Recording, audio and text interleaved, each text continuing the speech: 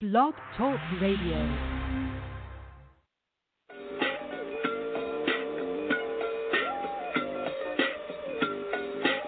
Yo, what's up, world?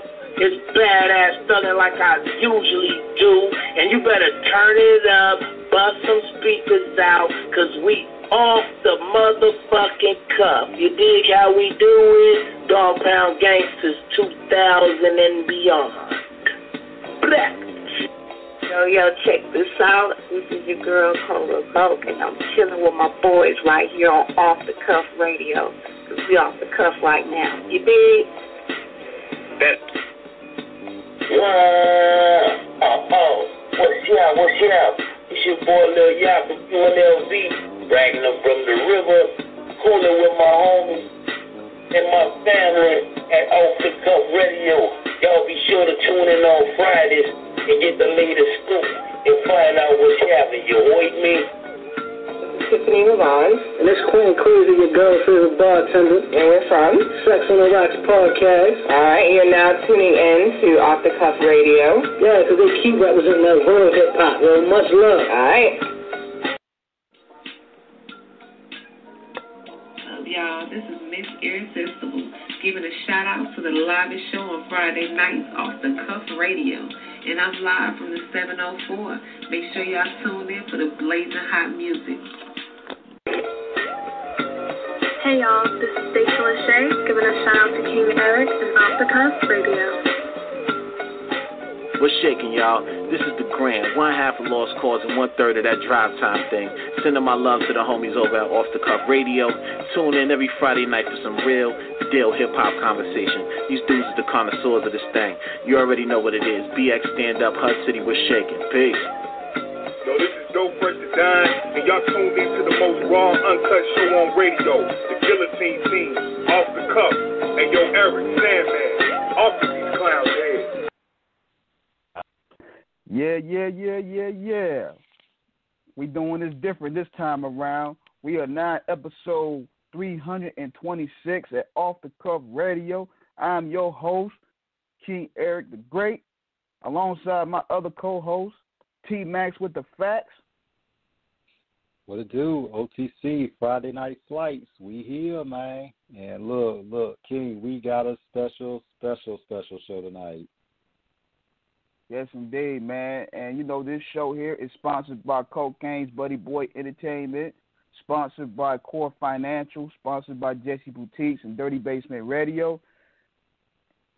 It's a special show, man. You're right about that, because we had to go straight to the show here. No music, no none of that, because this man right here played a vital role in not only the success of Death Row Records and Ruthless Records, but also the West Coast hip-hop scene.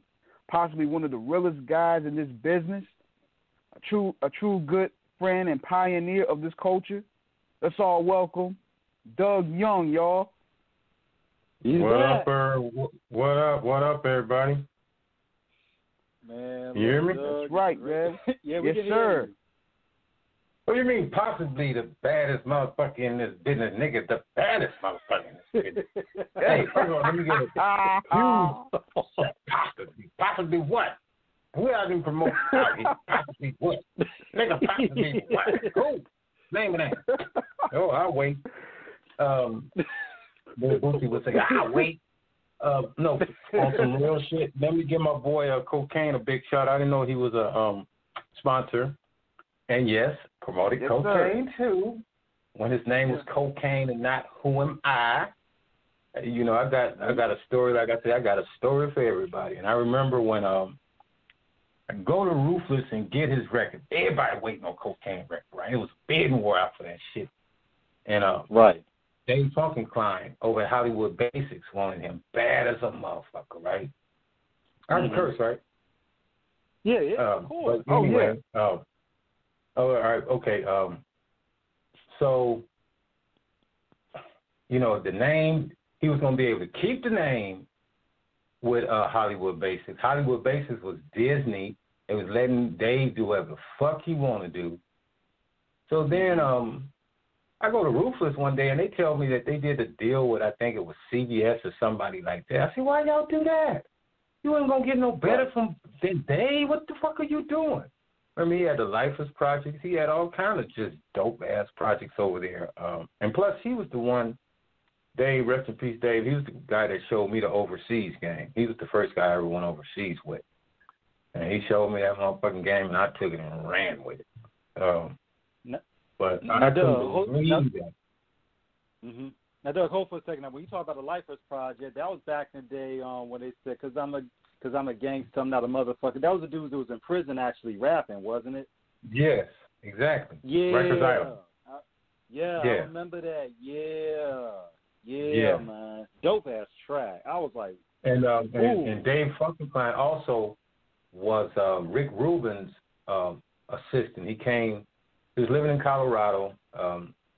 When Def Jam first started, you know, he heard all the stuff, and he knew that was him. So he dropped out of school, wrote Rick Rubin a letter. That's when him and Russell Simmons was still staying in the dorms. Right. And he just asked him, can I come out and be an intern? And he was his intern, and the first record he worked was the LL Cool J, Rock the Bells, the Purple labels. So he was like a mentor of mine. I would say like him, the 45 King, on that East Coast, because they just took me under their wings. But Cocaine, man, it was a trip because it was really actually before Snoop and before they botched the name and all that who am I nonsense bullshit. I mean, when I first get back to Ruthless, I went to go pick his stuff up. I was so excited. Oh shit. Everybody waiting on the Cocaine, and all the record stores keep asking me when I'm getting it. And I'm like, hold on, I'm about to go get it. I get to the motherfucking Ruthless record, nigga, and I see that who am I? I'm like, who the fuck is, who am I?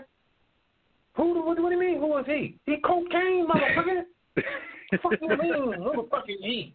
Who am I? What? I said, what is this? Oh, Woo Wop, Time Warner was a little, sketchy on the name. They was feeling some type of way. So in order for the deal to go all the way through, we couldn't use the name Cocaine. I'm like, are you motherfuckers serious? Man, it was like they let all the air out of the fucking balloon, man. I saw that. I just shook my head. I'm like, oh, my God, this is going to be an absolute disaster. Tried my best with it, but, come on, people going into a store, especially like major stores. Where's the new Cocaine? Well, we don't have no artist named Cocaine in here. But all the while, it's sitting in there. Name is Who Am I? And you got to understand how that shit works. So if you now got that stuff fresh at retail, right, and it's taking all day to take off, between like how returns used to work back then, if the record had a big buzz on it and if it's not really selling that first week, most retailers will take the cleans back because you'll get 85% of the money you spent on it. So imagine the Cocaine stuff is just sitting in there for that first week because people confuse that his name is not there. So they go into stores and they basically telling them, we ain't got no Cocaine album in here. So it's just a horrible misstep. But anyway, I just had to shout Cocaine when I heard him come in on sponsors. Doug. When King didn't do the music, when King told me you were coming back on the show, I got a big-ass Joker grin on my face because I was like, this shit, we about to have round 2 of some of the most comedy-ass moments in the history of the damn show. Because I'm like, Doug is going to bring some shit that's going to make us fall out laughing again. So, yeah, well, ain't a lot of truth. Tommy would possibly possibly my motherfucking ass. All these motherfuckers on the West Coast, you notice, like on social media, for instance, Instagram, right? Because I don't fuck with Facebook no more. Ever since they put me in jail, they fucked up. I've never been back. You'll never hear nobody say, nigga, you didn't promote that. Have you ever saw that in a comment? Right. Because every last nigga on this West Coast know what I did.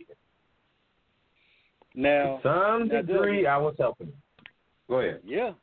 And it's wild, Doug, because what you were saying about Cocaine in terms of the name, because that's a perfect segue in terms of where, how we do, man. Every time we get talking, we just start running off on everything.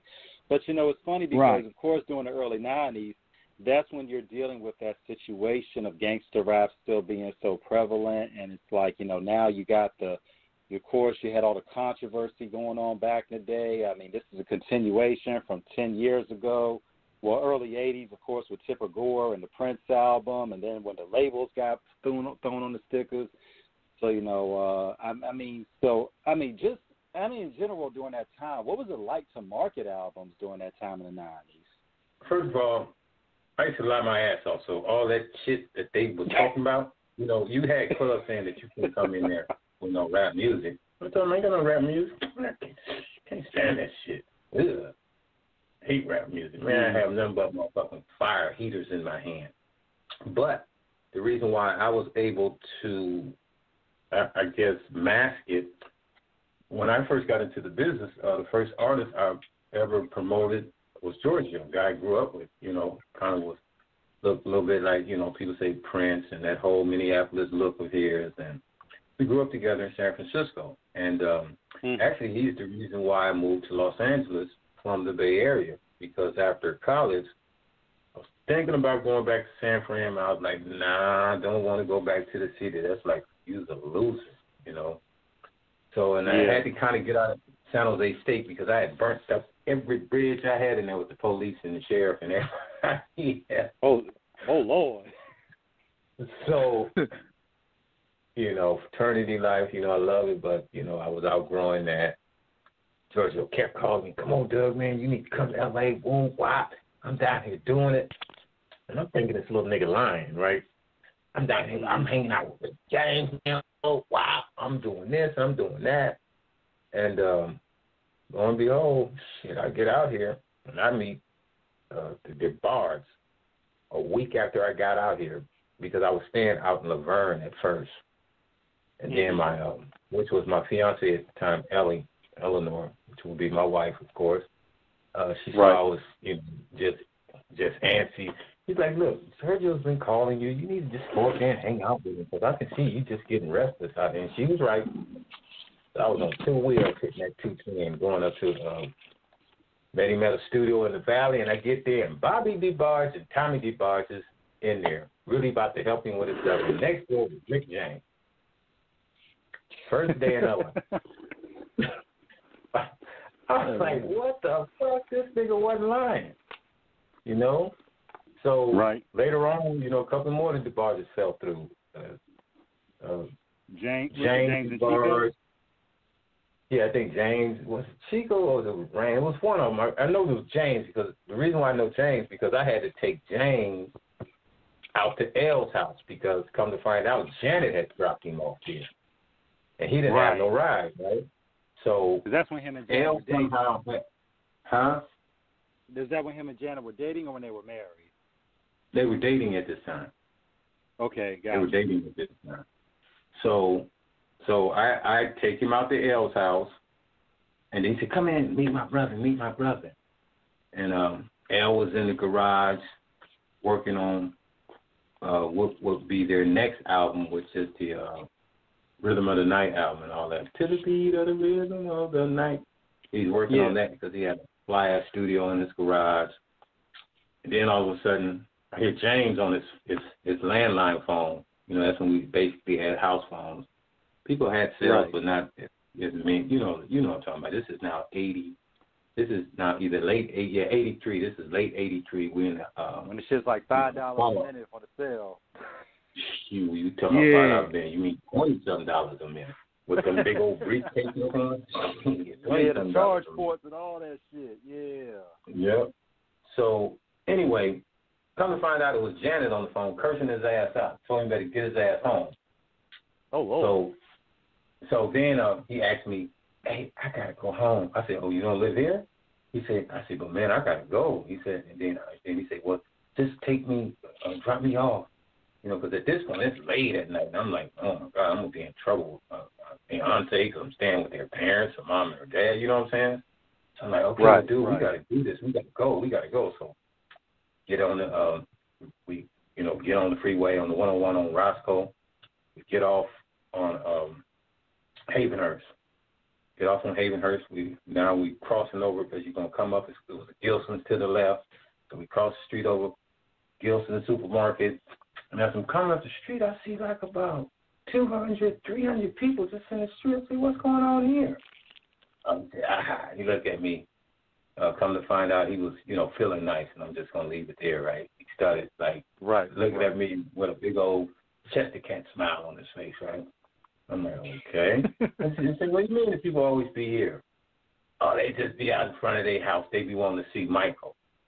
Like, Michael? Still not getting it yet, right? Right. So he tells me, turn into the gate. So go to the gate, and there's some guards there. And they look, and then they look and see James, and they just opens up the gate and wave us through. So roll through the house, and I see Michael out by where it looks like a garage, but it's really a movie theater when you come into the house back then, right? And off to the left, it's going to be actually a house. It was a fly-ass movie theater they had, right? And it's all kind of like peacocks and little animals and shit running around the grounds. And Janet comes down there, and she goes in on James. I'm not going to go too far in the business. Understood. And then she said, yeah, you know what I'm saying? Then she said, thank you for bringing him home. Then she said, what's your name? I've never seen you before. I said, my name is Doug. I said, I just came, dropped him off. I was dropping him off at brother's house, and he said he had to come home. And she looked at me and she said, you're different. I mean, you're from L.A.? I said, no, I'm from San Francisco. Only been out here like a week. She said, really? I said, yeah. And she said, well, thanks. You need any gas money? I said, oh, no. And she said, wow. And then she said to me, hold on, let me James, go upstairs and blah, blah, blah, right? So she tells me, look, you can come back anytime you want to pick him up. She said, you're different. So I was like, okay, I guess. And I just left. And then, from there, just started meeting everybody. Man, so you ended up and for our listeners that don't know, Mr. Young is talking about where he made that turn off. He pulled up into Neverland Ranch in Michael Jackson's house. No, this is not Neverland. This is their Encino house. Neverland is out there in Santa Barbara. This is the family house. This is the family house, right? Where they stayed in Havenhurst. Okay. Yeah, in Encino. Okay, got right. you. So this is the Jackson estate. Got you. Yeah, this is years before Neverland about to happen. Remember? This is 83. Yes, this is at the height of Thriller. When Thriller is just exploding, Yeah. That man. So obviously, because we're getting right into the history of your diverse experiences. So after you pretty much make that acquaintance with the Jackson family, Tito, Marlon, Marie, all. Well, no, maybe just no, that's not true. Because I always like to tell stories and what actually happened. Their mom, their mom. I don't put extras on shit.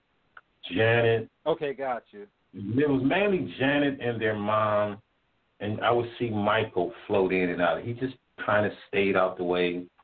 And then, even when I was starting to go over there and get him, I may have seen Michael one time when we were all eating breakfast, at breakfast in the morning. I was coming to get him, and Michael was there eating too, and I was just real quiet when I was there, When I was upstairs, I'd be just in the kitchen sitting, not saying nothing to nobody, and just get him to leave. Right. But mainly then I just really started hanging out with Debarge and myself and Giorgio. And then Giorgio knew everybody. I mean, he was not lying. He knew fucking absolutely everybody. And wow. So then, even from there, he knew all the clubs. We would go to this club, Carlos and Charlie's back then. This is before hip hop. He wanted me to get that part of my early part out the way. So then we meet Prince and them one day there, and I'm already in the VIP now. I'm like, I'm getting LA. I'm getting good at this shit. I'm talking cats off of tuna trunks, right?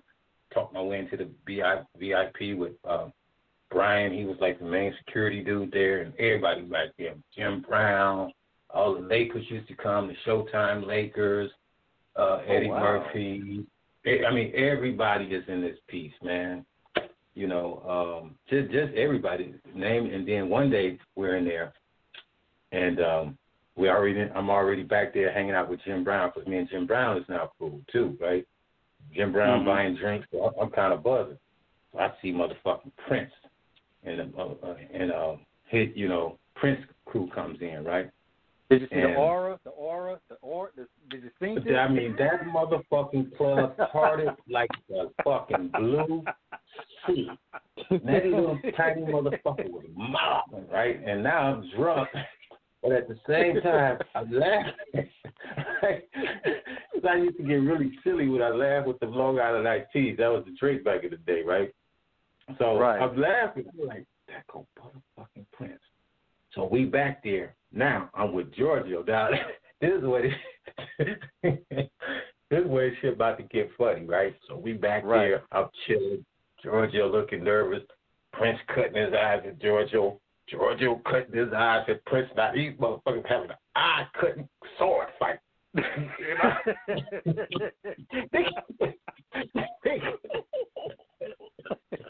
They'll probably offer 3 of them Long Island. At this time, I just started dying, laughing. All this shit I'm saying in my crazy head to myself, right? So, So I said to myself, fuck this, I'm about to go say something to one of these motherfuckers. So I go over there and I slide right next to Brown Mark, right? I said, what's up, man? Right. Damn, I love y'all music. Woo wop. He was like, thanks. And then Terry was with him. And I said, you in the band too? He said, nah, we in our own group. They was in a group called Maserati, right?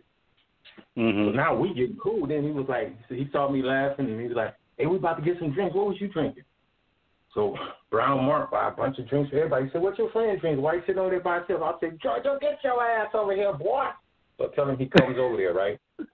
So now we all just chilling and laughing, and I'm telling him, yeah, we from San Francisco. He said, yeah, because I can tell y'all don't look like y'all from L.A., y'all got a different look about y'all. Whoop. I said, okay, yeah. Then they asked me, and then Brown Mark whispered to me, hey, do your friends sing? I said, yeah, that mother bad.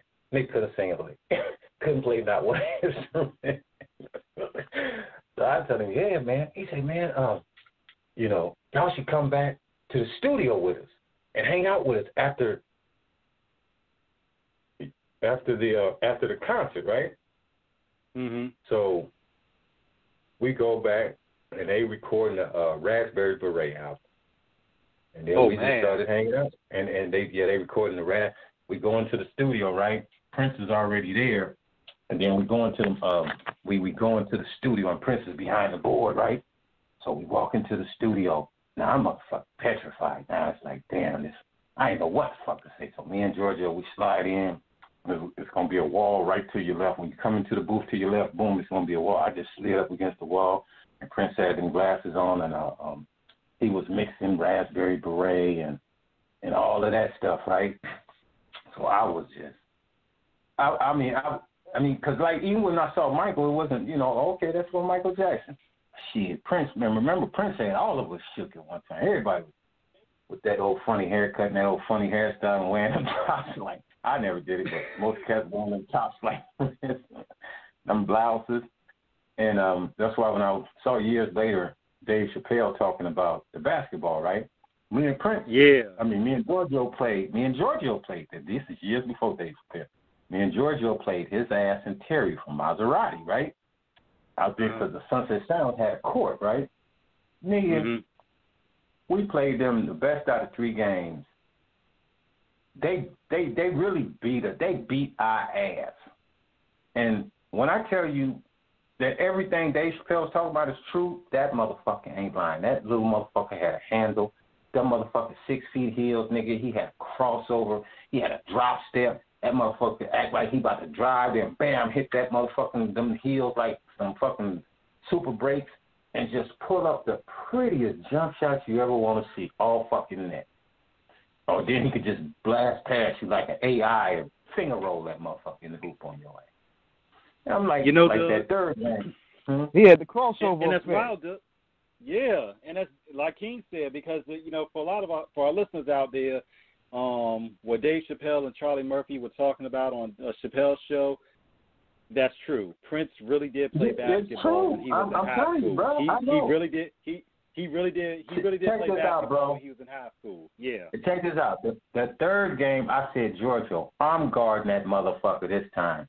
That nigga lit my ass off. Damn near broke my ankles. Nigga, I sprung my ankle. Oh, Lord. Because I went up, because I was like, fuck that. I'm goaltend this shit.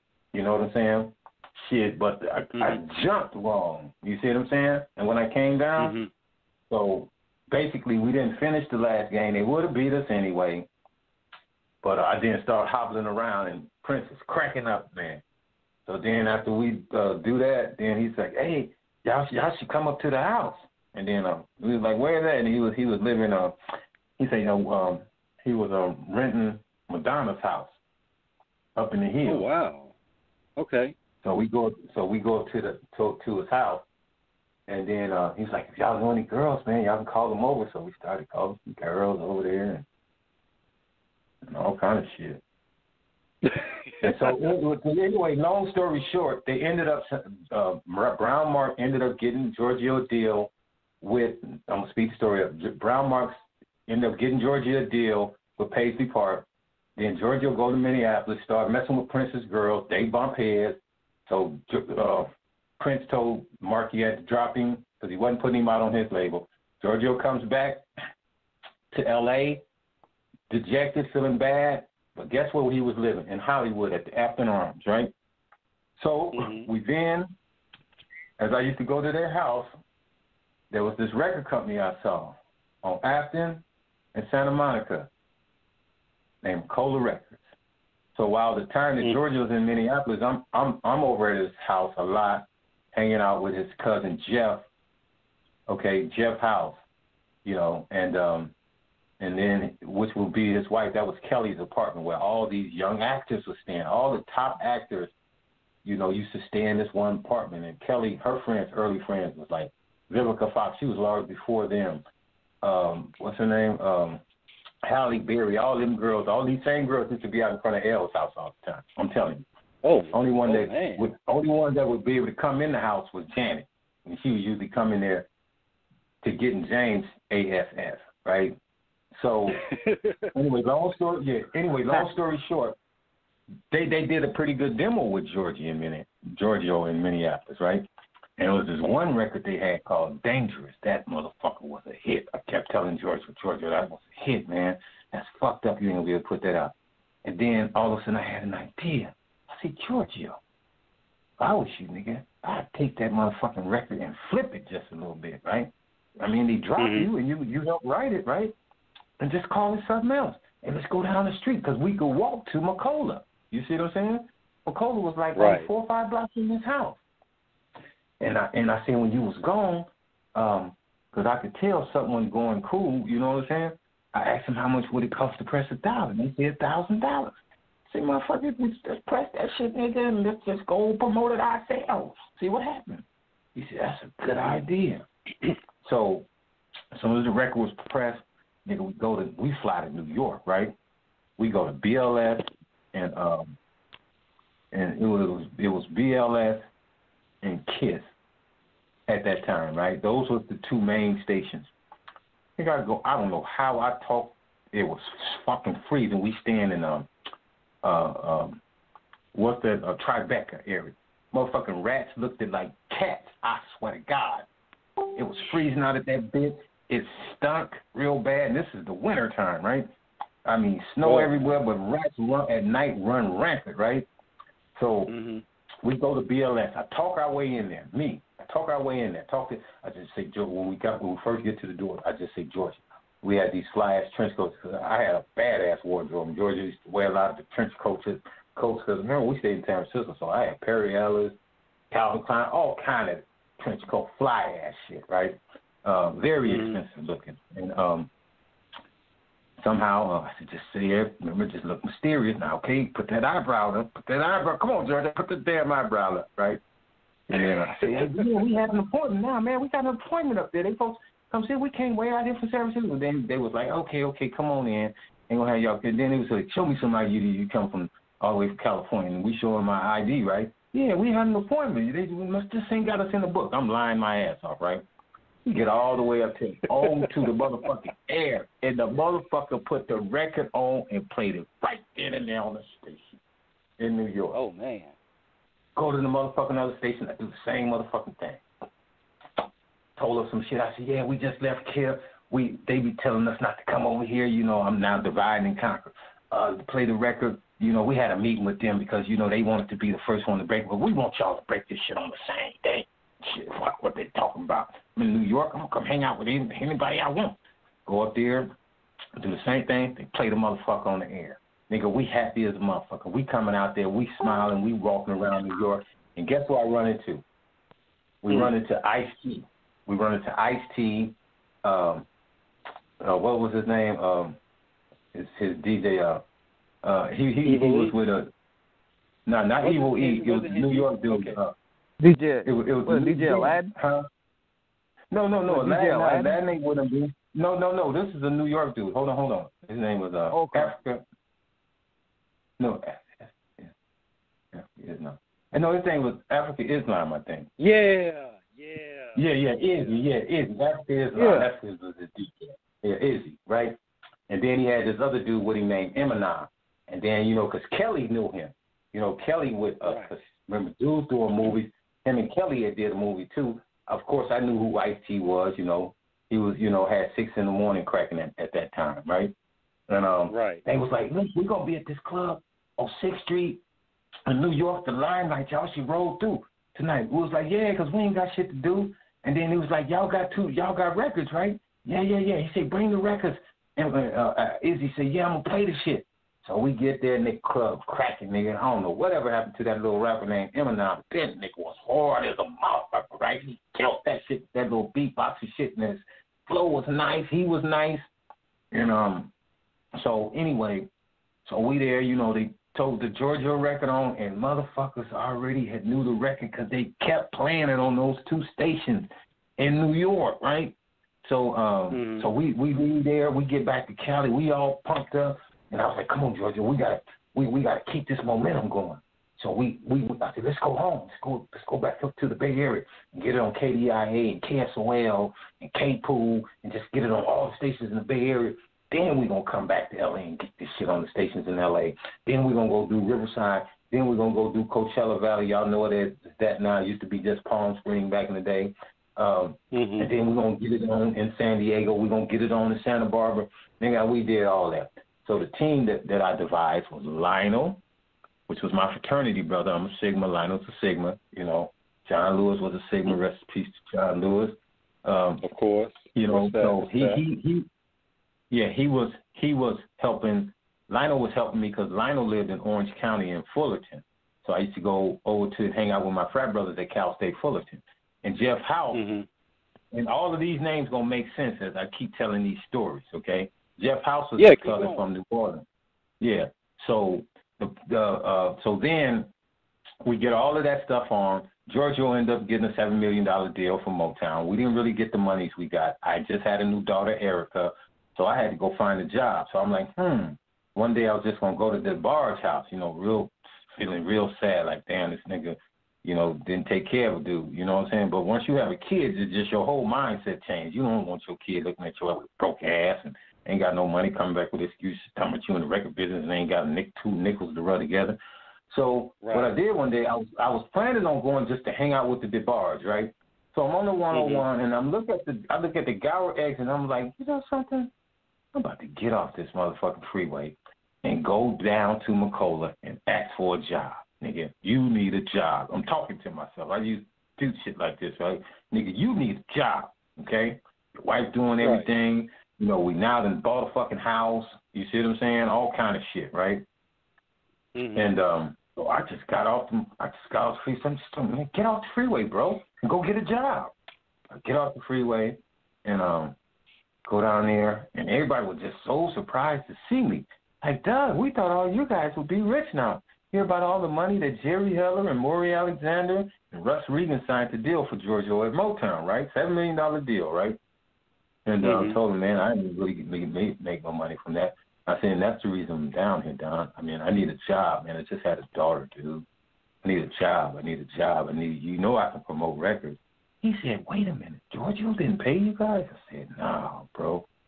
The dude didn't really give us no money, not where I can make a grown man living with. If you can't make no grown man living with your money, you ain't got no fucking job, man. You got some kid shit.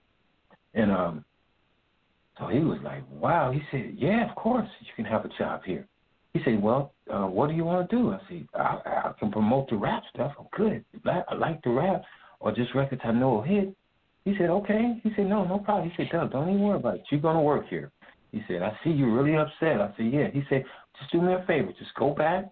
You know what all of the promotional stuff is. He said, you still know the run of the land over here. Just go pick out each record that you really will work, and I'm going to pay you per record, all right? And then I'm going to pay you $4,000 for 3 months, and you got to work the record 3 months, Doug. Okay, I said, yeah. Each record, okay, but just go do your thing. You don't have to give me no reports because I know how good you are. So I go back there. I see 6 in the morning, grab that shit. I grab all the Egyptian Lover stuff and even the new stuff. And then it was new stuff about to come out, like TNT Underwater Rhymes. I grabbed H. and Gregory Underwater Rhyme. That hadn't came out yet. That's about to come out, right? I grabbed MC Hammer had Stupid Death Yell. That they had made some copies in the Bay Area, but they needed a bigger pressing thing, and they was just to where they can help them get their stuff out. So I grabbed MC Hammer's Stupid Death Yell. I grabbed the Surgery album. I just started grabbing. I grabbed all of the shit that was on Unknown DJ label called Techno Hop at the time, because to me he had King T and all of that stuff. I grabbed all of his stuff. His shit was dope. Then of course y'all know I grabbed all the Alonzo stuff. And, you know, it was a few, like, little clubby records that I could do some with.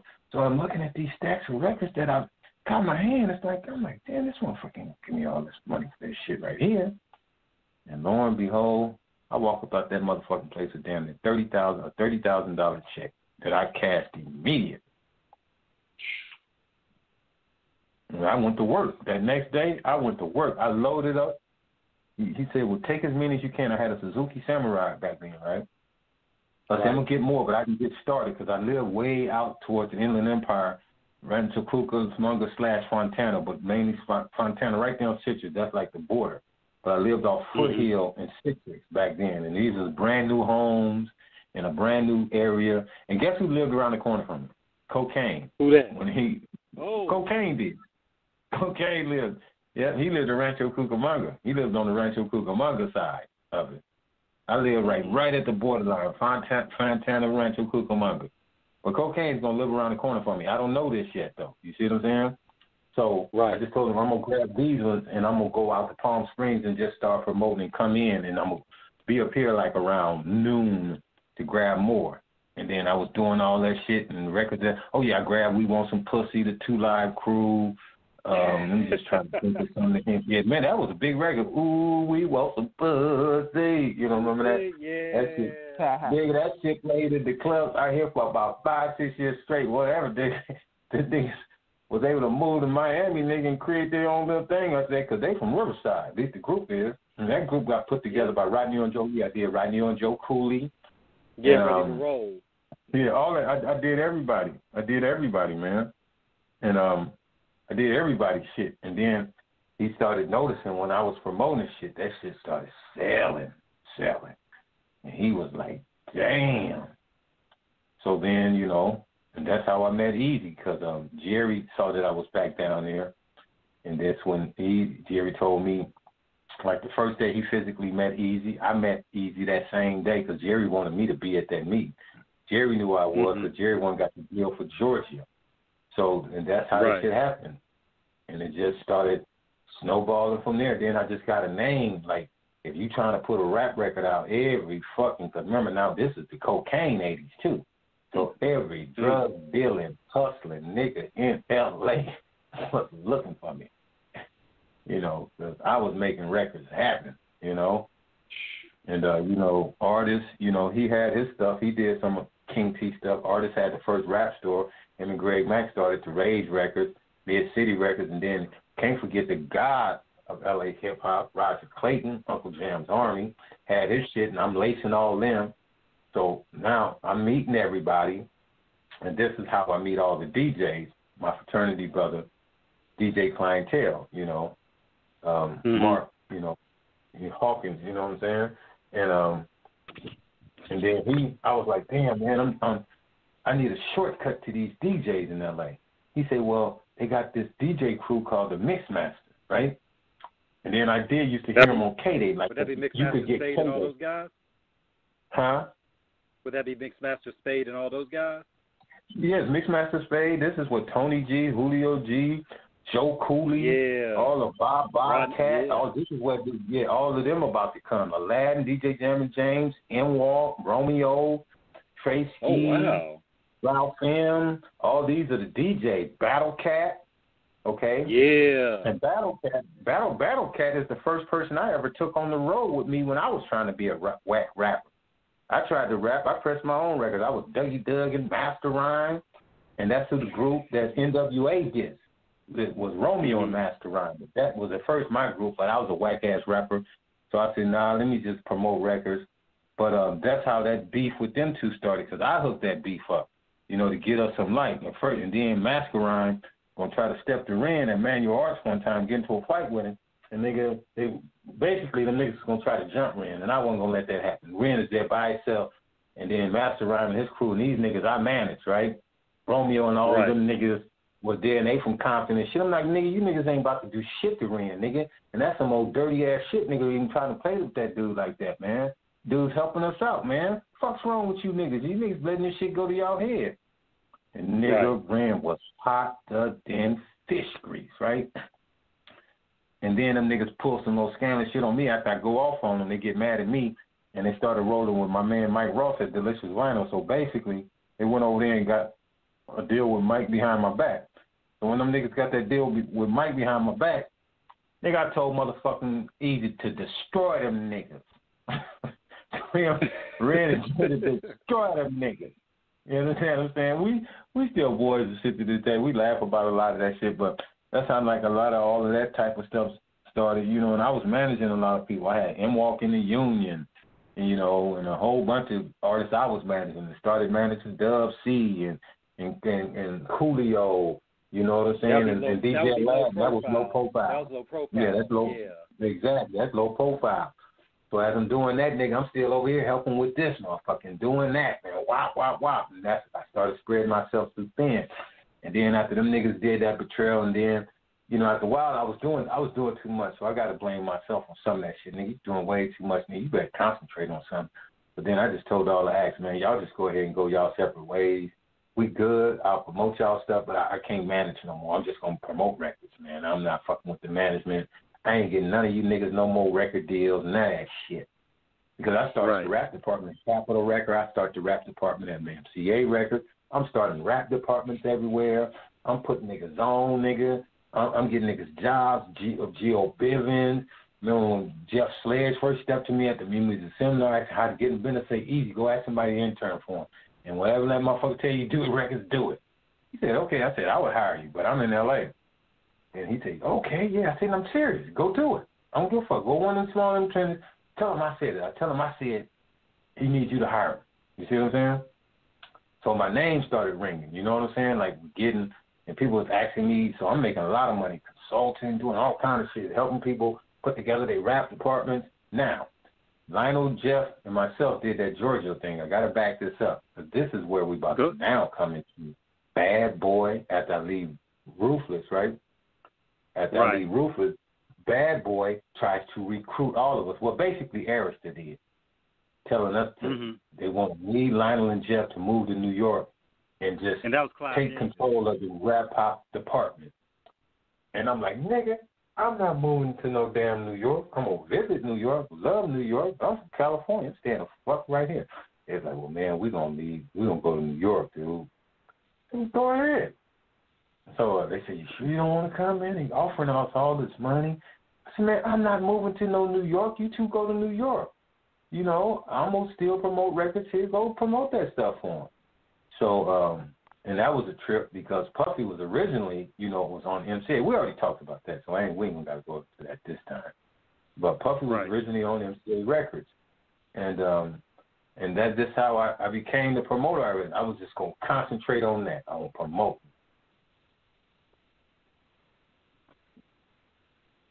Man, so obviously, just Doug, you're just taking us through this whirlwind of what it was like promoting during that time in the West Coast. Because you're bringing so many historical figures, so many names into this. For where everything was moving at the time, did any of you know what this was eventually going to bring, that you all were going to play such an integral role in not only West Coast hip-hop, but hip-hop history? When did you realize that? No, let me step in there. No, because it was just happening organically. And hip-hop was real. Those motherfuckers wanted to recognize it or not. I helped E40 with his early stuff. Only person I didn't help really on the West Coast is Too Short and Ice-T. Those are the two. And King T, those three right there was, to me, of course, even though I did all of their I did their first records, you see what I'm saying, before they dropped anything else, but I don't count them. And the reason why I definitely don't count Too Short, because Too Short first shit was a tape that he used to sell at Lake Merritt on Sunday. It was on 75 Girls Records. Yeah, exactly. Out of that Eldorado Cadillac. He really had that shit. And I found out about him through my sister Letty. You know what I'm saying? She was like, Doug, you need to come up to Lake Merritt on Sunday. It's this nigga named Too Short, man. You should see if you can get him a deal. So I grabbed the tape. He was cool, don't get me wrong, but it was just like, the fucking actual musical part of the shit was dope as fuck. And it was real hood.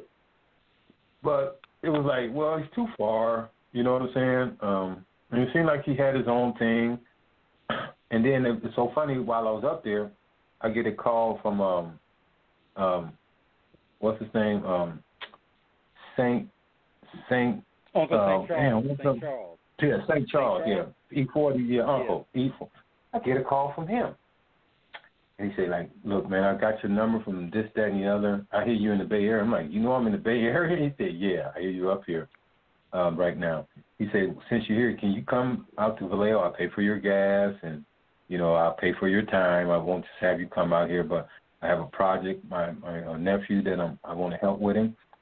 Then he was just so polite. I was just telling about him. I was like, what I'm saying? Go ahead and see what this man talking about. Because the way he came at me, right?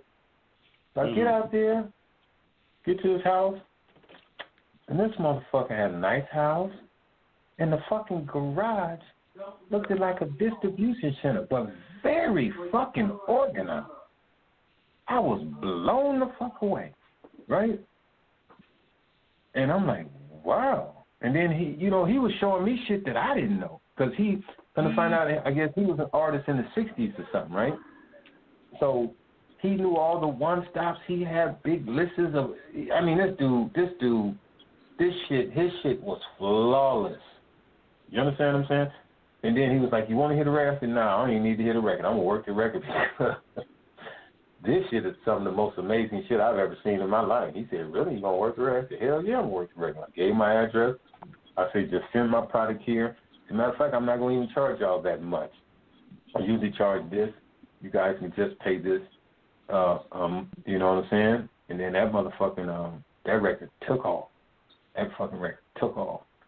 And that's just like the way that certain things is just, it was just hunches. You see what I'm saying?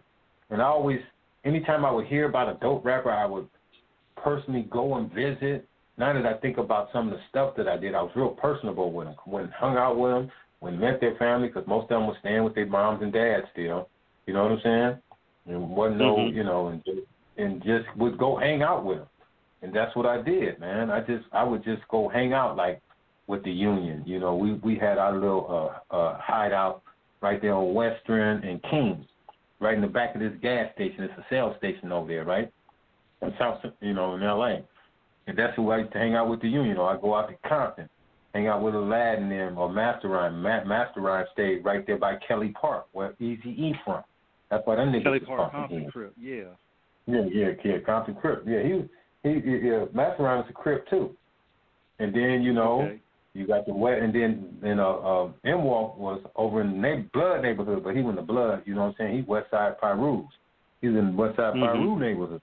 You know what I'm saying? So, and then that's when I was able to just float. I could even do with the Mexicans like that, like in East LA. You know, the shops out there, they all knew me. You know, and as you know, I did early promotion for Cypress Hill, Funk Dubious, like I told you, managed Ralph M. You know, really helped Cypress Hill. I saw them make that first album because Muggs and Matthew used to be roommates. Then Muggs and Aladdin was roommates. So while we was making a low profile album, they was making their first album, Killer Man album. Mm-hmm. So I heard all of them demos over and over. We be up there sleeping on the floor at the apartment in Hollywood, and then I'm listening to okay, we got this many songs because we went through 20 songs before I said, okay, we ready to roll. You see what I'm saying? And it's just, you know, you back then I didn't even really feel it. I would jump in the car really, and I would drive sometimes just as tiptoe up on the Oregon border. You know what I'm saying? And just cut back. Right. And then when I get tired, I would hang out. Yeah, I was going to say, and talk about Cypress Hill, because I remember I did a video about them like last year, I believe, how unappreciated they are because they brought a lot to the table. Yeah, but let me tell you something. That album almost died a horrible death. Let me tell you what happened. Mm-hmm. That was the first record, and I was pissed off, too, that I didn't get just out the box. They gave it to Paul Stewart. My man Paul, me and him, his friends, PMP Promotion, right? And I'm like, what? And Karen Mason, she was the chronic manager over at Columbia, right? Nigga, I was hot as a goddamn firecracker, right? And I'm like, nigga, them my motherfucking homeboys. I know where that record gonna have to go first. That motherfucker, you niggas ain't gonna do that record, right? Y'all know what the fuck y'all doing. I'm talking shit, right? Nigga, every day, nigga, I call her talking shit. She would hang up on my motherfucking crazy skinny ass, right? So, nigga, I'm talking shit. And I'm like, and then because at that time, people couldn't stand B Real's voice. They used to talk so much shit about that voice, they didn't get it. I knew how dope that album was because I heard it a trillion fucking times. Muggs had put together a masterpiece. The key was going to be getting people to accept this voice. But I had already had a game plan for it. So they give the motherfucking record to Paul Stewart. Paul had it cracking in the Melrose area at that time, in like the Santa Monica area, in that little West L.A. But I went every fucking where. You see what I'm saying? I went everywhere. I wasn't just there in Los Angeles promoting. You know, I'd go and hang out with Paul, and Paul was my friend. You know, that's when he was staying with, what's his name, Skate Master Tate, rest in peace. Amanda was his roommate, which she was then married to one of the brothers. I mean, she was dating one of the brothers that was in charge of Joe MTV Raps. You know what I'm saying? So we was all over there. That was our little cookie corner of like our little weird hip hop where blacks and whites and, you know, the skateboard looking motherfuckers in hip hop was hanging out. We would hang there, and like Michael Ross is across the street and Delicious Vinyl from Paul's and them house, right? Upstairs is guess who? The Stephen Rifkin Company. He's not Loud Records yet. You see what I'm saying? He's going to then become Loud Records, and it was just upstairs is Faye Duvernay and Steve Rifkin. Downstairs is Matt Dykes and his brother. You know what I'm saying? Delicious Vinyl. Across the street is Amanda, Skate Master Tate, and Paul Stewart. You see what I'm saying? So that was our little hub in Hollywood where we just go hang out on Melrose, smoke weed, you know, and just chill. And I used to go over there a lot because, like, I still stayed out in the Inland Empire, and I let the traffic die, and I just go crash somewhere in the house, just walk in the house. You know what I'm saying? It would be a house full of people. You know what I'm saying? I would just go somewhere in Paul's room or somewhere and find me a place to. I would even be sleeping in closets. I would be so tired from all that running I would be doing, right? Paul said, man, nah, you can't leave, though. You got to get some sleep.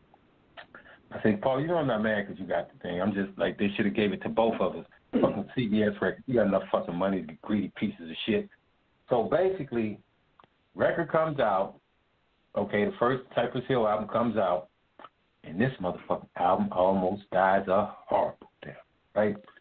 And I'm talking shit the whole while, calling Karen Mason's ass back in New York, right? At the New York office, right? Yeah, motherfucker, I told you, yeah, now what you think, motherfucker? You know what the fuck y'all was doing? Just thought you was going to put that shit out. You know what the hell you was motherfucking doing. So, one day, you know, I leave her alone for like a couple of weeks, right? But I already know it's dying a horrible death because I'm going into the record store and ain't none of the shit moving, right? Right. One day she called me. She said, Doug, I'm about to lose my job. I'm in trouble. You was right. I said, what happened? She said, 12 16-wheel trucks of their product went back to the warehouse. I said, what? I said, return? She said, yes. 16-wheel trucks of their product went back to CBS? She said, yes. I said, oh, my God. And she said, and they're about to destroy it. I said, you tell them motherfuckers they better not destroy shit. Get at least three of the 16-wheel trucks out to my house in 2 fucking days, or your ass is in trouble. I told her, drill some of the product. Only one quarter of it, don't drill it because I'm going to have to bribe people. You see what I'm saying? But drill all the product. Send the shit to my house. Don't pay me yet. You're going to owe me for this one. But I'm going to save this fucking project. I can't let my boys go out like that, right? I tell her that.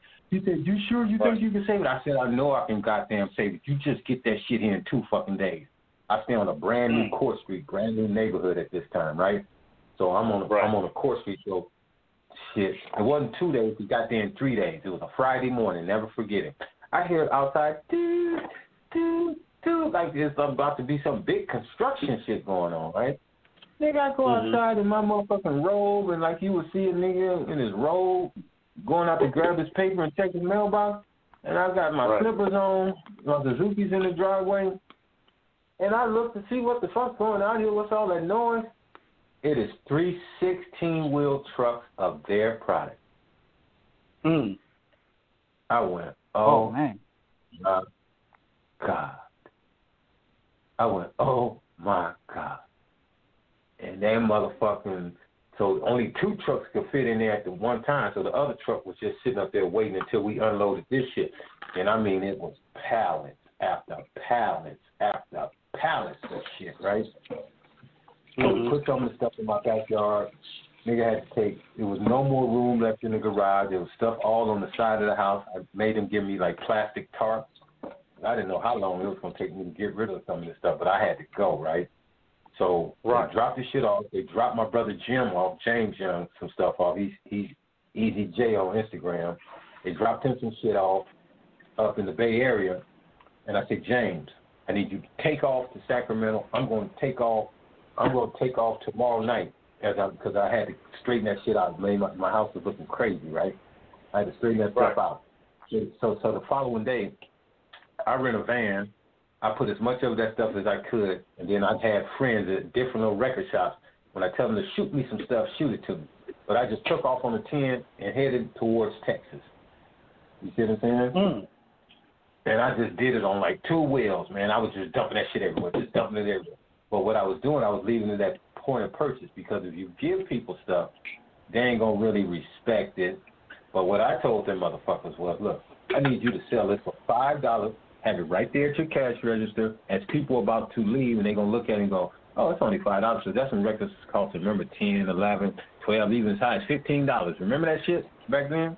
So I say $5, CD or the tape. I don't give a fuck. Give it to them for $5.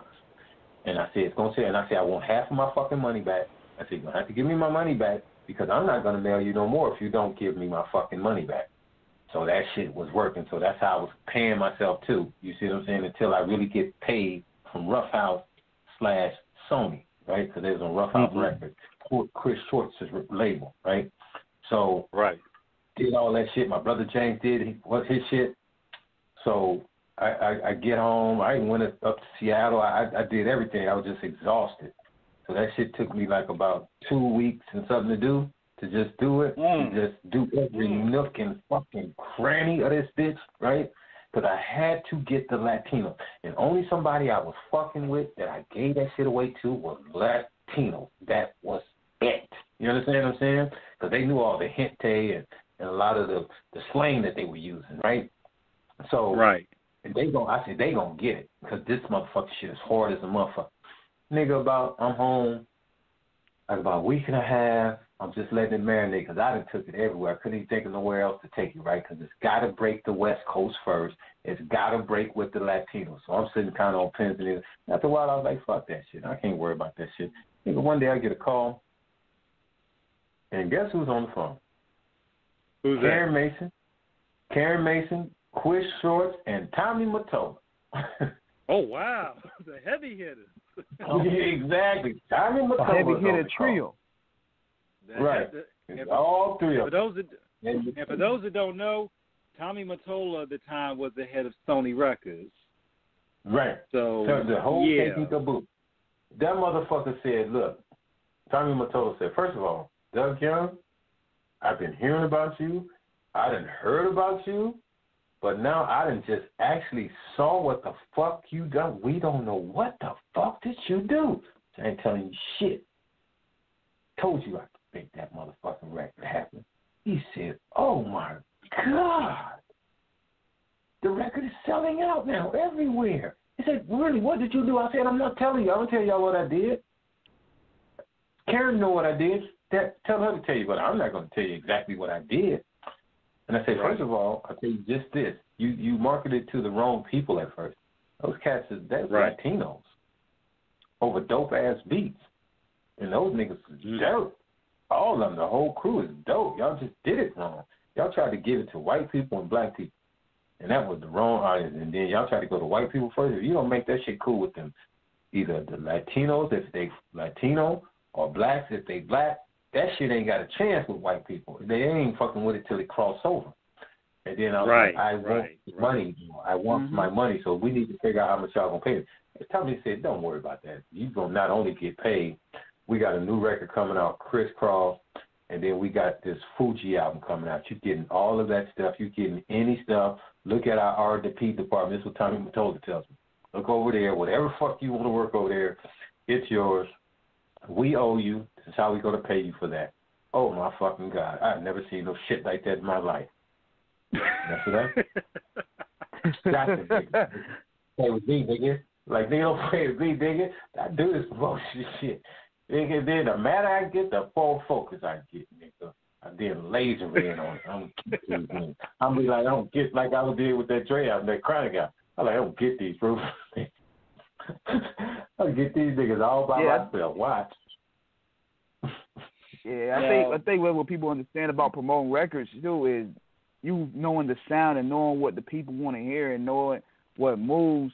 That's why they got to trust your intake more, and they almost paid the price for it.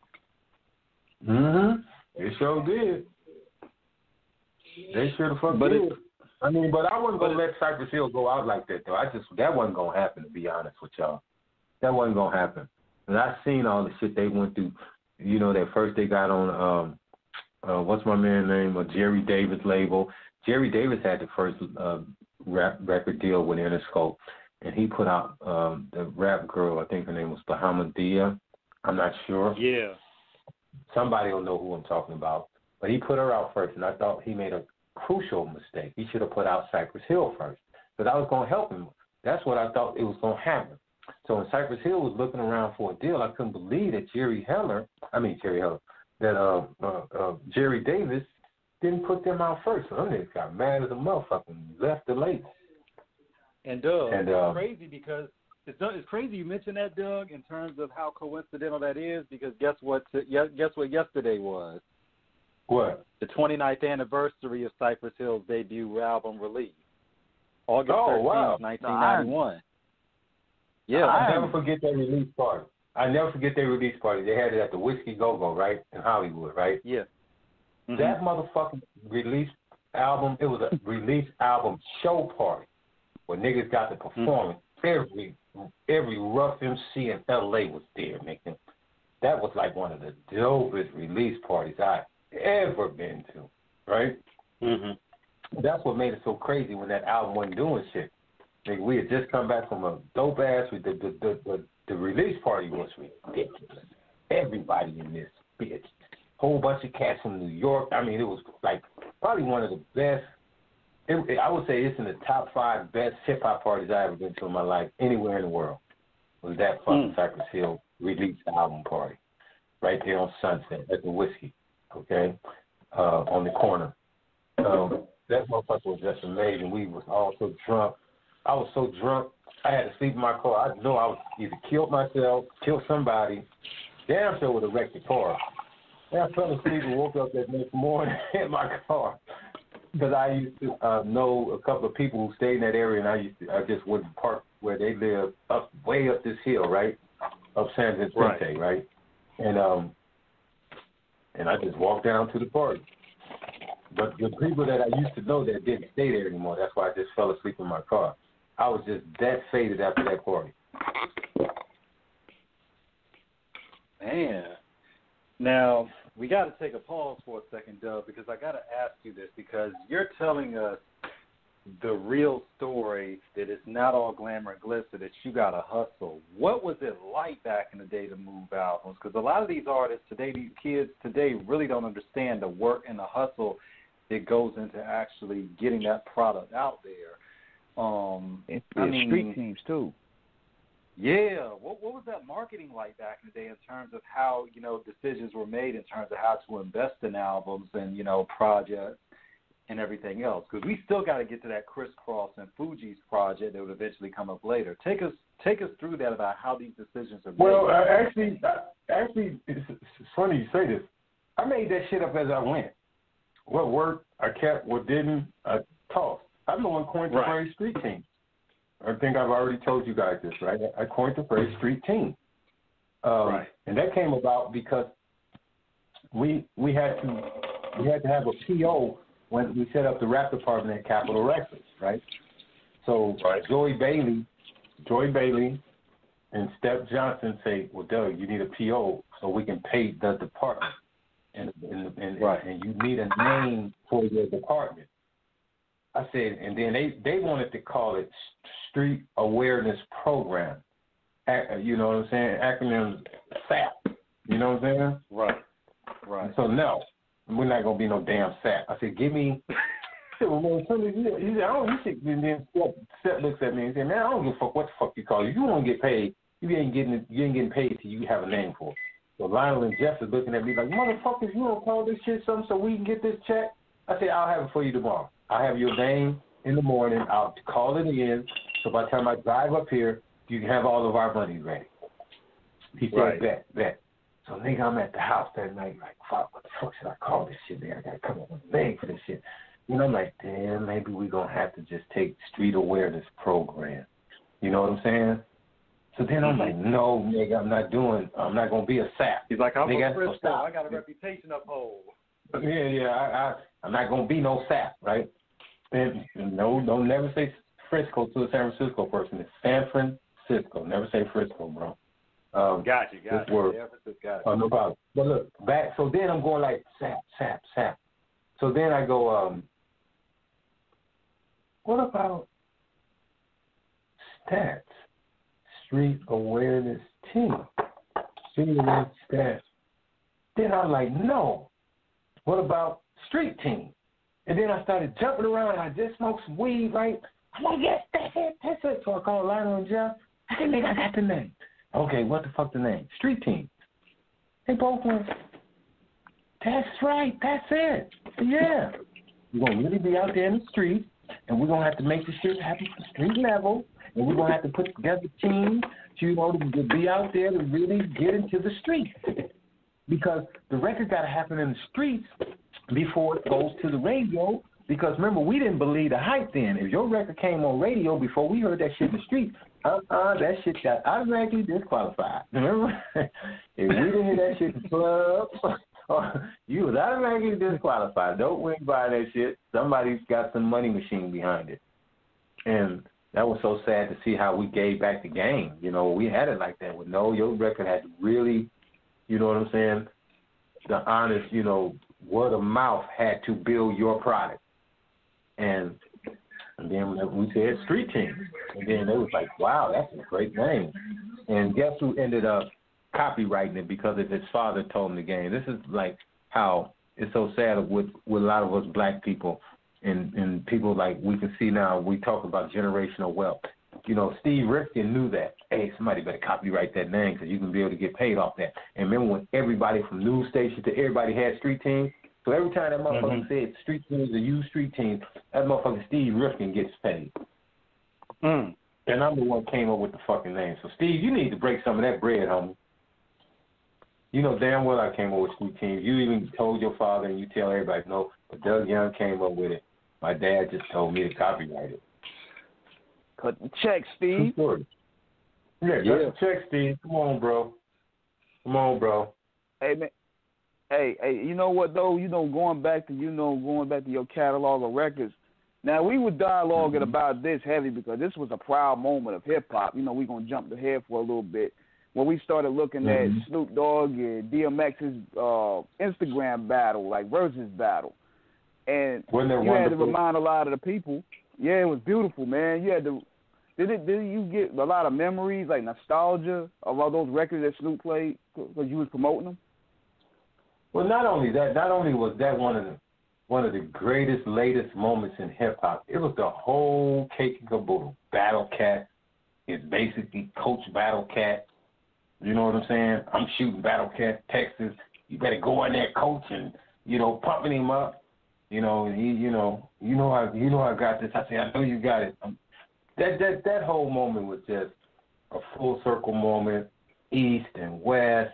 You know, everybody know all of our ups and downs that we go through just in life, and to see, DMX so happy and Snoop so happy, and I watched that thing from top to bottom. What they had like 3.5 billion impressions, and motherfuckers out there up in space, Tesla rockets and shit, talking about who they had in the battle.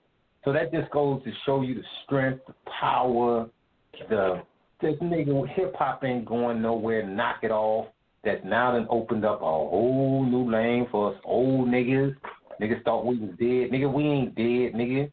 And like you guys seeing, a lot of people like these stories. I got some things up my sleeve. I ain't talking about what I'm gonna do yet, but I got an idea that I'm gonna do, and it's just that was just absolutely amazing. And then that took me back to me being out on the road with that Snoop album.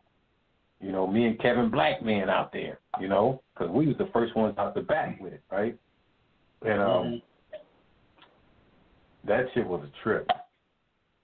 And it's so funny, I almost get killed in my city, San Francisco. Nigga, we make it all the way back from New York. Okay, close calls was in, Kevin Black's close calls was in Philly. We got guns pulled on us. Who else? St. Louis, and then nigga I almost get killed, and Kevin wasn't even with me. Well, yes, he was.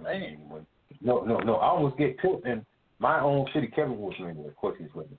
In the place they call Two Rock. Two Rock. That's over by where the Giants and the 49ers used to play in Candlestick Park, the 3rd Street area, right? That's like the last of the black areas out there. That's across town. They that's across town.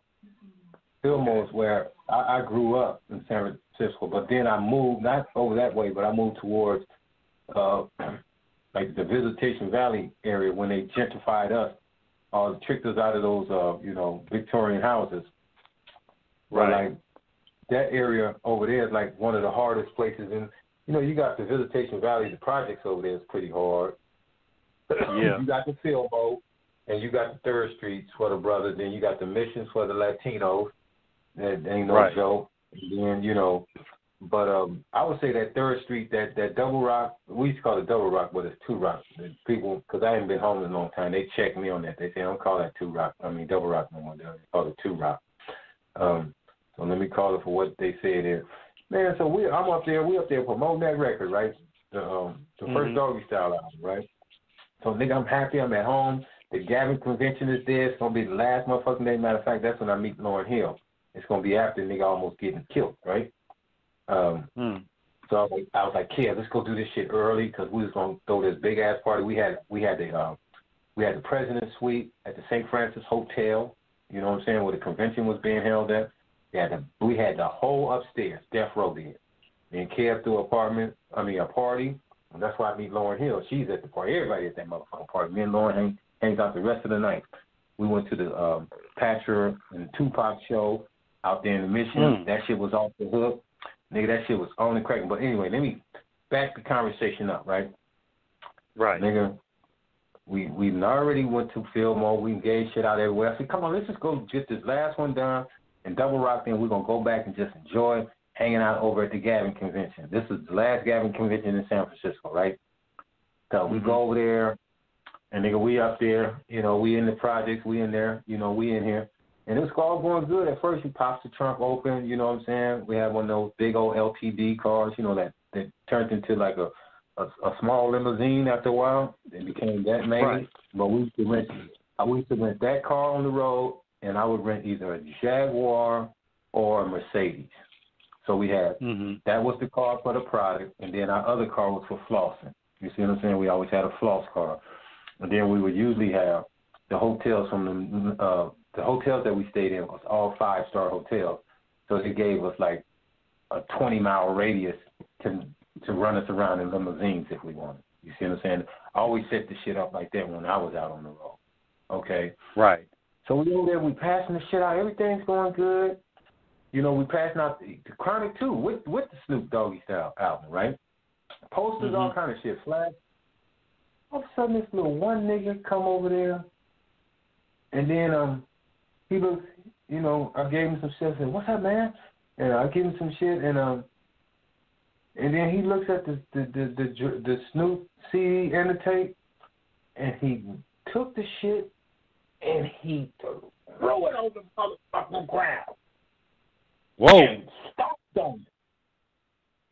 Damn. He said, "Who the fuck told y'all come over here and promote records?" Now, mind you, my brother Jim Young tell me, "Nigga, you can't just be going in these neighborhoods promoting shit." And I'm thinking this nigga lost his mind. He'll go anywhere I want. Yeah, I'm going there. Want nigga, what you talking about, nigga? And they got the Snoop Dogg album, the hottest album, nigga, Doggystyle, nigga, whoop, wop, wham, whoop, wop, right?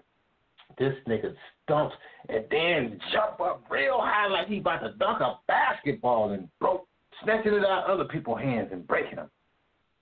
Damn. I'm like, oh my God. So what's wrong? You can't just come. Who told you to come up here? I said, man, I'm from San Francisco. Why? He said, you ain't from no damn San Francisco. I said, man, what you talking about, nigga? I went, you know, because Wilson is right up the street, the high school I went to, right? I went to Wilson High, nigga. I from 631 Fillmore, nigga. Then moved on to 32 gas and wop. So now I'm hitting with street, nigga. I'm on Sunnydale, wop. And then, so he's kind of calming down, and the crowd is calming down. Mike T, you know, Mike T, partner of mine, I knew that Mike stayed up on a street over there somewhere, so I dropped Mike T name, and then I dropped these are baller niggas in San Francisco, right? Still my partners up there, right? So I dropped the Mitchells, Cam Mitchell, whoop, the Corky, blah, and then this nigga talking shit. Then I said, nigga, hey, Black, give me the phone. Let me call Shelly. Let me call Tatum something. And then dude, he just like paused. He said, you know the Tatum. I said, yeah, nigga, Shell, nigga, that's my motherfucking people, nigga. Nigga, you go over here trying to press up on niggas like you talking about, nigga, hold on for a minute. He said, you know Shelly? I said, yeah, I know Shelly. Went to school with a nigga, we graduated with Wolf in 1979. I woke up, nigga, trying to talk this cat off this tour truck. Because, nigga, as this nigga jumped up, I see the nigga had a burner on him, right? Our burner's in the glove box and underneath the seat. So we butt asshole naked out the car. You see what I'm saying? So, right. So I'm thinking fast, and now I'm calming down. So guess what I'm doing? Nigga, I'm putting the trunk down. You know how you put the trunk down, and I'm waving with Black, like, get your ass to the car. Get your ass in the car. Yeah, nigga, you get on the phone with Shell. Hold on, man, because let me see that other number Shell had. Nigga, I ain't calling nobody. Right? Shelly Tatum, you know, I'm constantly, nigga, Tatum's nigga, they ain't going to be playing with this shit. Nigga, call this nigga Kim Mitchell, because these niggas are certified, you know, them niggas up there, right? So, right. So then I kept close the motherfucking door. But, nigga, I went nose first in. I parked nose first instead of backing the car in, right? because you got to play. It was like parallel park. It wasn't like, you know, you park on the street, right? So, nigga, I'm backing out of there and then chilling everybody out, passing more stuff out the window because now people was taking the product again. And then as I'm backing the car out, right? Dude must have thought about it. And then he went back on one. But by this time, all the crowd had cleared. I'm rolling away. But I hadn't been in Double Rock or Two Rock in a long time, right? So I'm not sure, do I not go left? Because it's going to be a dead end one way, right? So I'm like, should I go left or right? Left or right? Which one do I do, right? Because I knew this, right? But I couldn't remember. So my dumb ass make a left. I'm like, oh, no, Jamestown is the other way, because that's the street Mike stayed on, Jamestown, towards the Candlestick Park, right? Because now I'm punching them, I'm like, nigga, you went the wrong way. So, nigga, I did a Starsky and Hutch motherfucking U-turn on that motherfucking car and punched it. You can see that motherfucker roll up. Nigga, as soon as I punched it, them niggas is now running down towards us because they know we done went the wrong way, and they was, nigga, them niggas got that dumping like a motherfucker at us, nigga. And, nigga, I get up on Jamestown, bust that right, nigga, shoot down the street, and then just go over, hopped on that motherfucker freeway, nigga, and was the hell out of Dodge. Hopped on that motherfucker 101. I couldn't fucking believe that. Nigga, I sat in my fucking hotel room like, nigga, you almost got killed where you were from. What the fuck just happened? And that shit was all on the news. Yeah, Doug, how did those politics play out there? I mean, you know, y'all. Oh no, that shit became everywhere. Everybody after a while, nigga, you couldn't just go promote no record because it's like you short-stopping their money. Because everybody now got rappers, and then you got drug crews that's putting rappers on, and that's the way that my brother explained it to me. You got niggas that's spending their money. They ain't gonna let you come in there. It's like you gonna try to sit in front of a drug dealer's house and shortstop his money, nigga. See what happens, nigga. And get your head Makes sense. Makes sense. And then you know you got this and Snoop and Dre. They like them niggas that's eating. If you don't get that shit out of here, basically, we trying to eat.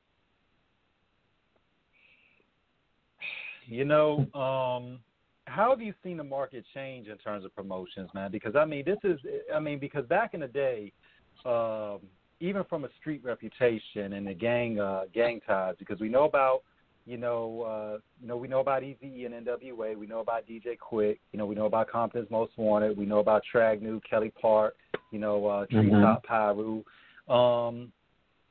and now we're just seeing this proliferation of now where it's become, because back in the day, if you were really on the block like that, that was something you were kind of keeping low key because you were really trying to legitimize your hustle and you weren't trying to let everybody know what was really happening. Now it's like you got a lot of these artists today that are just reveling in the fact that like they're street guys being all up in the videos, showing dope, flashing guns, like just shouting out everything. It's like, where do you think it started changing up at? Well, I mean, a friend of mine from Chicago put it best. Shorty Capone. He had what's them guy's name? They rap real fast. Crucial Conflict. Yeah, Crucial Conflict was his group. No, it was Crucial Conflict. Crucial Conflict. Okay. That's his group. Right. That's Shorty's group. Shorty, my man. Matter of fact, Shorty is how I found Danny Boy. Shorty wanted, when we was out there, Shorty wanted to meet with me, so he paid Kevin Black to come have me meet with him when we was out there promoting the Snoop album, right? So then me and Shorty friends to this second, to this day, to this minute, right? And Shorty said it best. He said, because, like I was feeling some type of way after a while of, damn, nigga, I helped spread this gang culture. Because I remember one time being in New York, I'm with the 45 King, right? Right. And we go over to New Jersey. And nigga, it was like a blood explosion out there. This is before the gangbang, before it really took off in New York. It was in Newark and all in New Jersey. You see what I'm saying? Because now, crazy. Right, and I wanted to say this while I was on my mind, because I know you got way more knowledge on this than we do on it. But I know this is around the time OG Mac, because he's credited with bringing the United Blood Nation to the East Coast, and he was born in L.A. So I guess this is. Well, that was more. I think that is. Hold on. I think that is true, but I think that was more of a prison blood. That was like the old way we said blood. I think that was like the old way we said it. I'm talking when the L.A. gangs. Let me finish what Shorty. Let me finish what Shorty said. Shorty made the most sense of it. He said, Doug, think about it. You know why people really gravitated to y'all and we didn't? Remember, Chicago is the only one who still don't got no Crips and Bloods out there. That's it. Everybody else do. You see what I'm saying? He said, look, y'all got a car, which is those low riders with them rims on them. You know what I'm saying? Y'all car can even do a dance. Y'all have a dance. Y'all got a uniform. He said, that's like a military. He said, y'all got a car, a dance, in a way y'all talk with y'all hands. Y'all got ways that you got to go about it. He said that's what made it look glamorous to everybody and explode the way it did. And that made absolutely the most sense that I've ever heard. And it's crazy, Doug. Exploded. And it's crazy you say that, Doug, because you figure, like you said, Chicago, of course, as the Gangster Disciples and the Vice Lords, those are the two most predominant. But you figure in the early 1990s, that would bring the alliance because of some beefs. I believe it was because the Crips had migrated to St. Louis. And I believe, of course, Chicago, you had, of course, Vice Lords, because all through the Midwest. You had it through Wisconsin. You had it through Missouri, Kansas, all of that. So what you had is, I think it started because those lines started getting drawn on team ups, because I think it was a blood set out there that was getting overran by a Crip set, and that's when the Bloods, if I got my story right, that's when they teamed up with the Vice Lords, and by proxy, the GDs teamed up with the Crips. So that's where you started having Folk Nation and People Nation. You know, the 4-point star, the 5-point star, and the 6-star. So that's where you started seeing that blow up out there. So that's why, for those that don't know, that's why you have a lot of the Vice Lords. Their auxiliary, their sister group, you know, are Bloods. While the Gangster Disciples, the GDs, they're aligned with Crip. Hold on. Let me interject here. I think Ice Cube kind of got really the summer vacation. Because of the drug trade. Because you guys got to remember, at one point in time in the LA drug trade, right? The keys are so cheap there. Wasn't nobody making no money, and everybody named Mama was selling dope. But you took that shit out of town, right? If you took that shit out of town, you was making 4-5 times your money, especially with the pure shit. Because at one time, blacks had the dope game, remember? Before the Latinos. And then niggas started robbing and stealing from each other. The niggas had the dope game. At the early part of that 80s, the niggas had the dope game. And then the niggas wasn't doing right by them Colombians and robbing and doing that shit that niggas do. And what happened was, and then something happened in Miami where, you know, a lot of their shipments was getting stopped. So that was the border became during that time, Griselda Blanco and all them.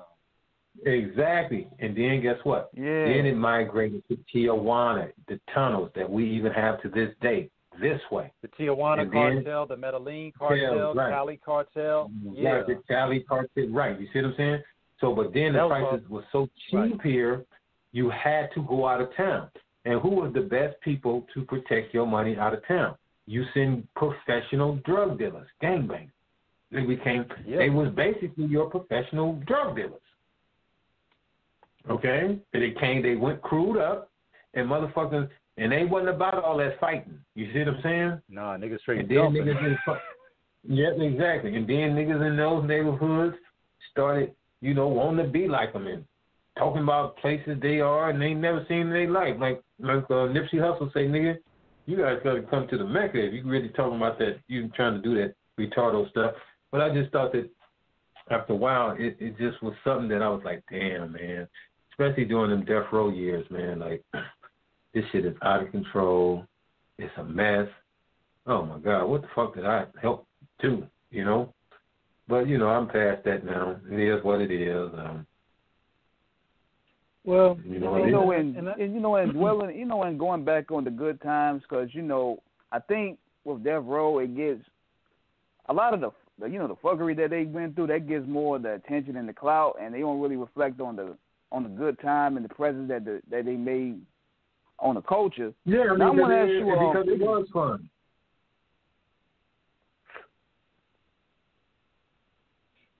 Yeah, it was a lot of fun. It was a lot of fun at first. It was a lot of fun.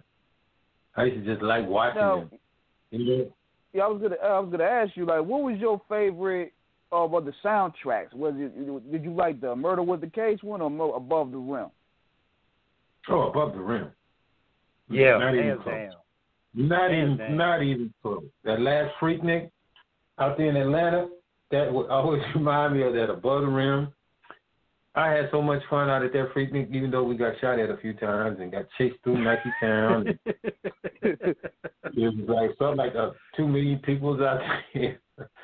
And I almost missed the flight back because I had a do not disturb on my. That Freaknik was the most incredible Freaknik, and you notice Atlanta never let them have no more after that motherfucker. That was 1994, because 1994, nigga. Man, that shit was the shit. Nigga, remember, you couldn't even go. Yeah. You couldn't even go 20 feet. It took a couple hours to go 20 feet. Remember? Yeah. It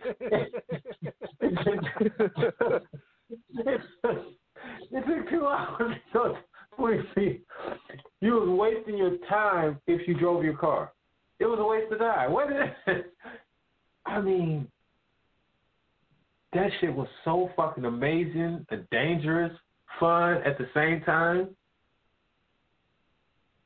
That was it was the prettiest black people on the planet out that bitch. We were in high school at the time. I'm 42. Don't mind saying it, and we heard the legend of Freaknik. Yeah. I'm 58, and check this out. We was the shit. We come there with the Above the Rim soundtrack. That's all you heard coming out of the car. That's it. Now imagine me, nigga. Imagine me and Kevin Black floating around that bitch like we was the king of everything. The man got Above the Rim jackets, T-shirts, all kind of shit. Got the tank top T-shirts, Above the Rim, jerseys, right? Shitloads of product. Man. Nigga, we was over there at the, we're staying right across the street from Nike Town. What's that fucking hotel again? You got the Negro down the street. Now, the Omni done changed so many times. That used to be the Nico. You talking about the one down the street from Club 112, or up the street, whatever. Gotcha.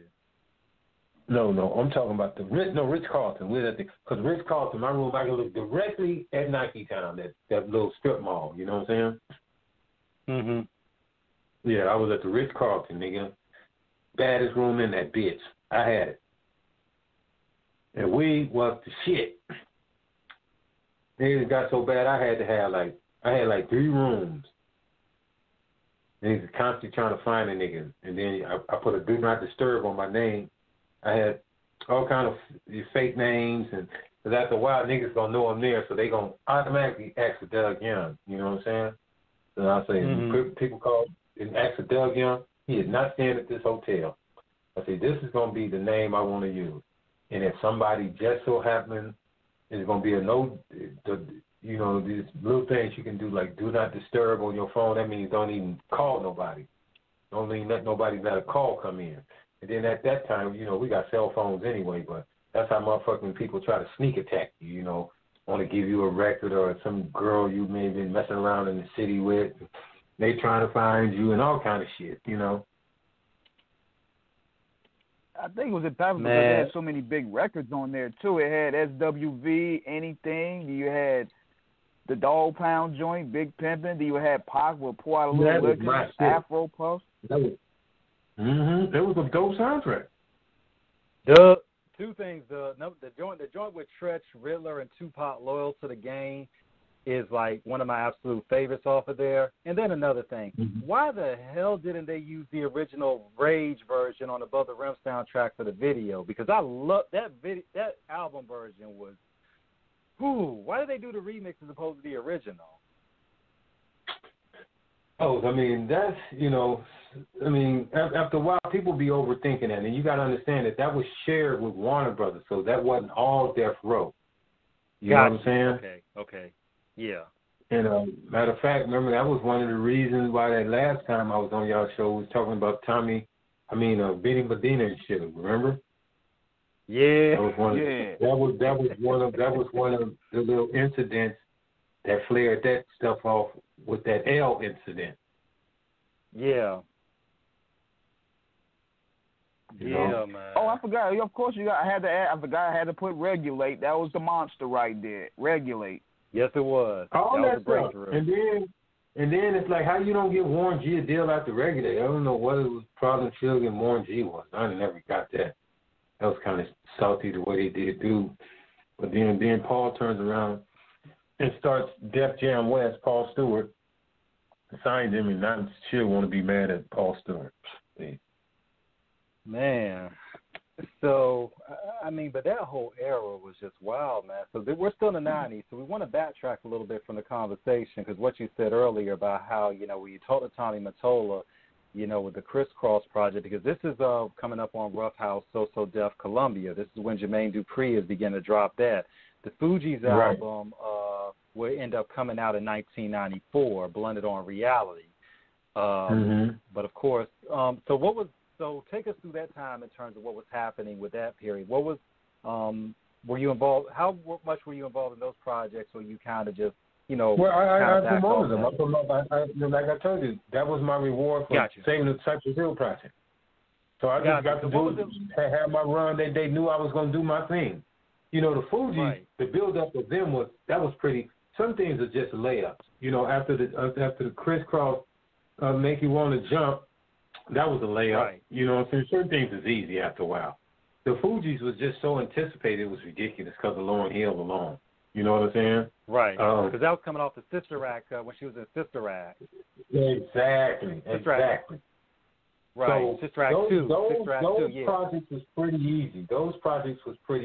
Wasn't no real promotion there. Like the Cypress Hill record was real promotion. Those are the challenges. I like that type of shit. Everybody's doubting. People don't hear it. People don't do it. I love that. But, Crisscross was a layup. Kids, catchy. Matter of fact, that wasn't the first record I worked for Jermaine Dupri. Jermaine Dupri had actually a label at Geffen first. And he had this group called Silk Times Leather. That was the first group I ever worked with Jermaine Dupri. And I think he was only like 15 or 16 years old then. Yeah. It's wild because when you look at it with this is rap trivia for those that don't know. Jermaine Dupri was the youngest producer ever at 17 years old to have a platinum album, and nobody has ever done that since. I'm about to say, because I know he was a little old kid when I used to see him up at that Geffens. I thought he was like, I'm not going to lie, 15 or 16, so he was 17, I guess. Huh? But he's always he was 17. Yeah, right, and the thing is, and I know with the Fugees album, Blended on Reality, I know that was a tricky deal because when they first had the first single, Boof Boff, I know that was met with lukewarm reviews, but it wasn't until they did the Salam Remy remix of Nappy Heads, that's the joint that really kicked down the door that would really set it up. What was that marketing like for the Fugees? Was that how was that in terms of really trying, because they were kind of teetering. A lot of that stuff was that was kind of easy because remember before they really exploded, you had Native Tongue that came out of the East Coast in the late 80s. Right. Jungle Brothers, really the Flavor Unit. You had Native Tongue, Tribe Called Quest. You had Native Tongue. You already had that. Right. So it was already set for something like that. What the Fugees did, they turned it more into, of course, rap, meeting more reggae, and with a twist of now people would say like an Erykah Badu-ish because Lauren had just all of those versatile skills. You know what I'm saying? So now you got the neo-soulish. They had like this fly-ass flavor. And then, like I was telling you, after that shit happened in San Francisco, that night I meet Lauryn Hill at the party we gave for Snoop, you know, at the St. Francis. And me and her ended up hanging out the whole day, and she just was down to earth as wanna be. We had so much fun hanging out, and she was singing a lot of that stuff a cappella for me. She was killing it. And then I remember me and her, we go to the Domino show. Domino show was, where was that show at? I think it was down at somewhere near the Longshoreman Hall. And that's in Fisherman's Wharf area of San Francisco, right?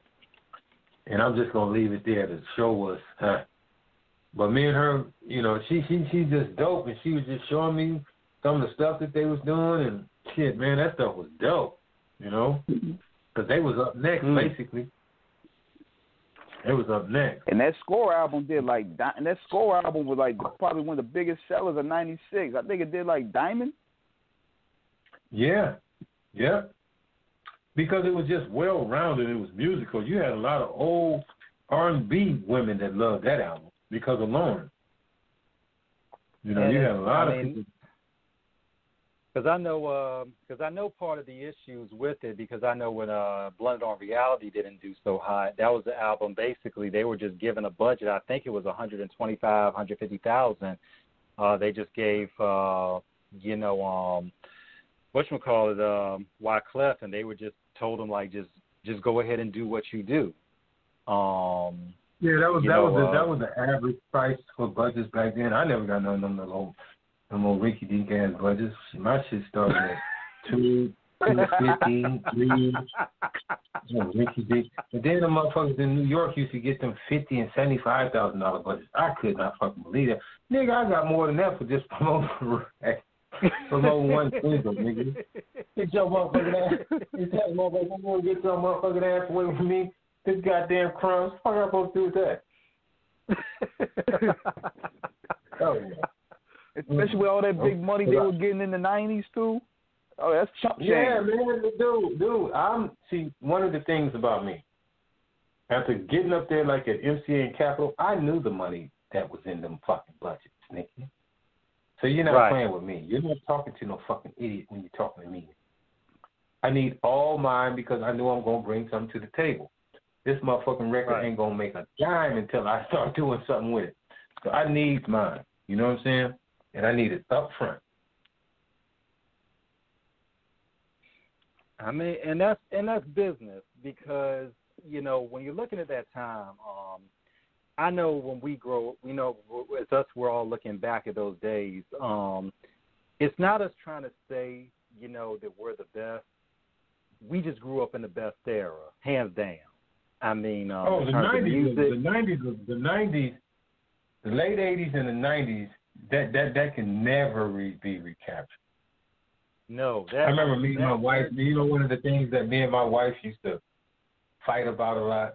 She used to always say to me, "Well, your daughters, time you come back, they didn't groove, blah blah blah, and you act like you gonna miss something out there." And my first wife Ellie was probably all of 5'2", and I would mumble under my breath. I am. And you just felt that. You felt if I wasn't somewhere in the world at a show, a convention, because I done been all over the world so many times because of hip-hop, right?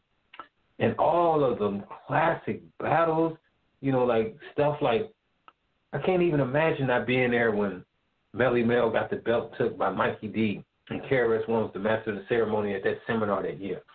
And we turned that motherfucking place out in the Lower Village by that little heroin park, right? Give back the belt, some of those seminar moments, just some of those DMC championship, Oktoberfest moments, and all the little other little things that they would have all around the world, battles, and you know what I'm saying? I really did think I would miss something. I catch the tail end of the Latin Quarters, you know, upstairs records. I mean, downstairs records that was really upstairs, you know what I'm saying? Where all the breaks came from. And I did. I used to be like a fly on the wall in the 45 King's house, because everybody is going in and out of that house. Remember, He produced for everybody, from Jay-Z. Everybody used to be in that motherfucking dude's house.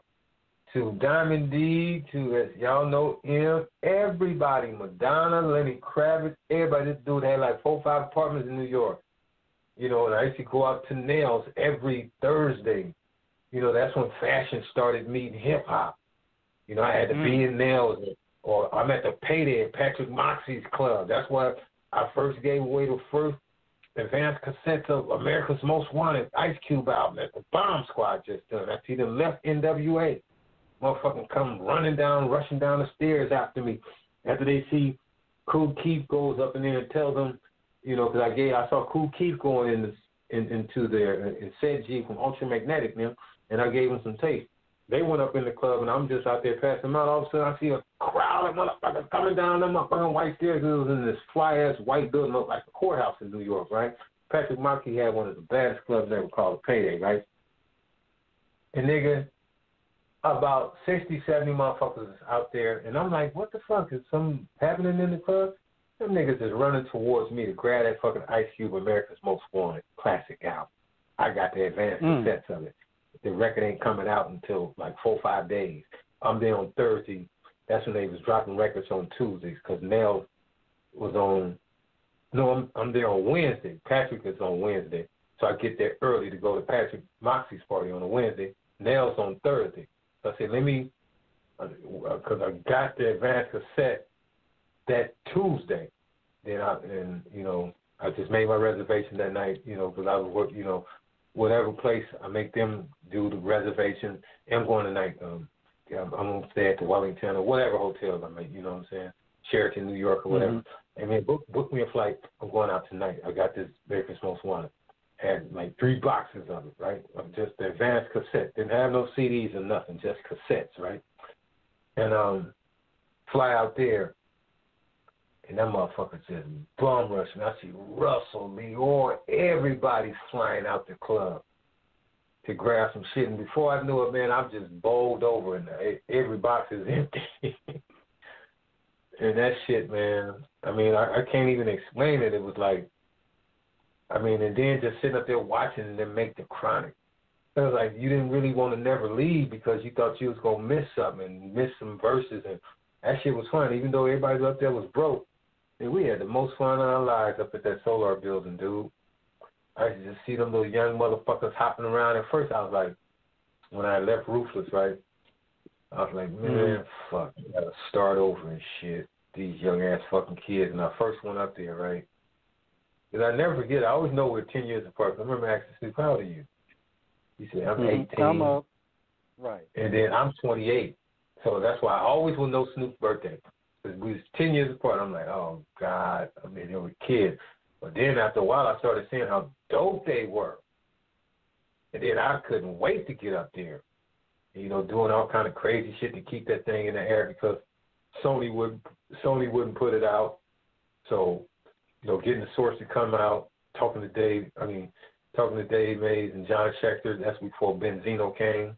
Because I was one of their first writers when him and John lived in the dorms at Harvard. When the first couple of issues looked at like a Chinese food magazine. Me and Greg Mack was like the first writers. So I called them to send a writer out because it looked like Sony was playing games because the record was finished, right, to review the album. They sent out Ronan Rome, who ends up writing Have Gun Will Travel. Right, who ends up writing Have Gun Will Travel, where Lee Savage gets the idea to make Welcome to Death Row, which actually I talked to Lydia Harris the other day, just catching up with her, and her and Mike brings me in to help fix the Welcome to Death Row that Lee Savage makes, that then going to turn into the Straight Outta Compton movie. You see what I'm saying? Right. So I've had a great time in this industry. I mean, my record don't even looks like it's believable. You're like, no, this nigga can't be done all that. Yep, sure did. And it was because I just wanted to do it. Now, I wanted to shoot you this about Dr. Dre because I've been hearing about him for about like 20-something years. And it's about him like allegedly not producing. Now, can you break down the difference between a producer and a beat maker? Actually, I was having this conversation with somebody just the other day. This is what it is. Dre is one of the baddest producers. Get the fuck out of here. That shit's some bullshit, okay? But he do get assisted. And therein lies what people splits and quarters and all of that other shit is. But at the end of the day, he puts on the final touches because, like, remember when they had High Powered over at Rufus, for instance, right? Him and Yellow Boy, right? Right. Yellow Boy came up with a lot of those skits. And then, to be honest with you, Dirtbag Donovan came up with a lot of that because he was the engineer, but Donovan was helping them really because he came from the rock world. You see what I'm saying? So I'm going to give you his origins from, because I did that Juice album, remember, with Lonzo on Crew Cut. And then you can see him now growing when he did the Michelle A. And before you turn off the lights, you can see he's getting better at syncing, but it was always something, even when I picked that Juice album, because I didn't know Lonzo or Dre or none of them niggas from Adam when I went in there and got that job that day. Remember I told y'all about it? And I just listened to the Juice, and I liked it, that Juice record, you know? It was just something about the way he was blending those beats that I had never really heard before, and it had this musical touch, because remember, I'm around musicians at first when I first get a kid. I'm around Debarge. I'm now around Prince and Rick James and all of these musicians and George Clinton and all of those cats, okay? So Babyface and all of them, I'm around them. You see what I'm saying? So Dre, first of all, is special, okay? If Dre really puts his heart into something like the DLC, the Michelle A. album, the Snoop album, his first Chronic album, I went around, Kevin had the second Chronic album. You know, I didn't bounce on the business, but that's just bullshit. The way that Dre layers, Dre stacks like a actual real old school R&B, James Brown meets Debarge, meets Marvin Gaye. If you really look at how the Isley Brothers meets what's his name, Larry Graham, meets Sly the Family Stone. You see what I'm saying? The way that motherfucker stack his shit, the way that he mix his shit, the way that he EQ that shit. Can't nobody else do that shit but Dre like that. Get the fuck out of here. You know, I hear people talking about he stole this and he stole that. Man, maybe he took the idea from motherfuckers, because niggas do that all the time. I'm sorry. And then I remember I used to hear from rappers back in the 80s and 90s talking about somebody took their idea, and it's somebody that's to beat your ass out with the sample. Nigga, you niggas done took the shit from other records. Fuck y'all talking about now. You want to talk about somebody stealing your shit. So a lot of that stuff was semantics. It's semantics. You know, right? Yes, wordplay. Yeah, it is. It's semantics. Yes, cocaine and above the law, them niggas did create G-Funk. That's why they had that issue with Warren G and all of those niggas. That is a fact, okay? But Dre will take somebody's style, or he'll see something in what they're doing, and then he will do something to it. I can't explain it. You see what I'm saying? So then you now go into like what they would say when you like fashion, right? In order not to be sued for copyright in fashion, you got to have three distinctual things that don't look like this. I'll give you a great example. I always explain this to people. Remember the K-Swifts and the Adidas. Adidas can't sue K-Swift because they got 5 stripes, right? Adidas got 2, right? Oh, they got 6 stripes. Those 3 stripes made it where you can't be sued. So, and what I'm saying to you is this. Most things that you think of, and I don't give a fuck what it is, rather it be technology, because I come from Silicon Valley going to San Jose State, rather it be music, rather it just be ideas. If you think of something, at that moment you think of something and it's not out there, I guarantee you probably 100 people then after you think of it per day think of that same thing. Now it's going to be the first person that put that shit out is going to beat everybody to the punch. That's why, remember, you got to go do search when you're looking for names, when you go do patents, when you coming up with a name for a company, you got to go down to your office. Like we got the one up there in Norwalk. Well, you got to go look to see if anybody got that motherfucking name on that old school microfilm. You understand what I'm saying? Before you even come up with the name of your motherfucking business, before you even register. Yeah, you know, Doug, that's real. That's real talk, because I want to say, and anybody can check me, you know, on YouTube, whatever, if I'm wrong, but I think this is what happened with Black Label, the clothing company, because Black Label ended up going out a few years back because it was actually, I believe, a skateboard company that had trademarked the name in 1991. And, you know, and then the label, and then, of course, the clothing label resurfaced in the late 2000s. But then when they, you know, of course, the copyright, they hadn't cleared that copyright in terms of the name, and then they had to close shop. So, and what I'm saying to you is, you know, okay, it's so funny when you talking about this is the example I was explaining to somebody else is like the Bladen was going to be a so-called rip, but Dre was halfway out the door, was going to be the Tupac album. At first they was going to front like he did most of the production. We all know Daz did that damn production, with the exception of California Love. He was probably going to go in there and tweak some of the stuff, mix some of the stuff, but for the most part, Daz did that fucking California Love. I mean that All Eyes on Me. You see what I'm saying? And it's just sometimes in order to get in, niggas gonna steal your shit. Puffy and them niggas do that shit all the time. Claim that they produce something, they ain't produce shit. Well, that's the truth. Like got my mind made up, a bitches as a rider, scandalous. That's what is some major work on that album.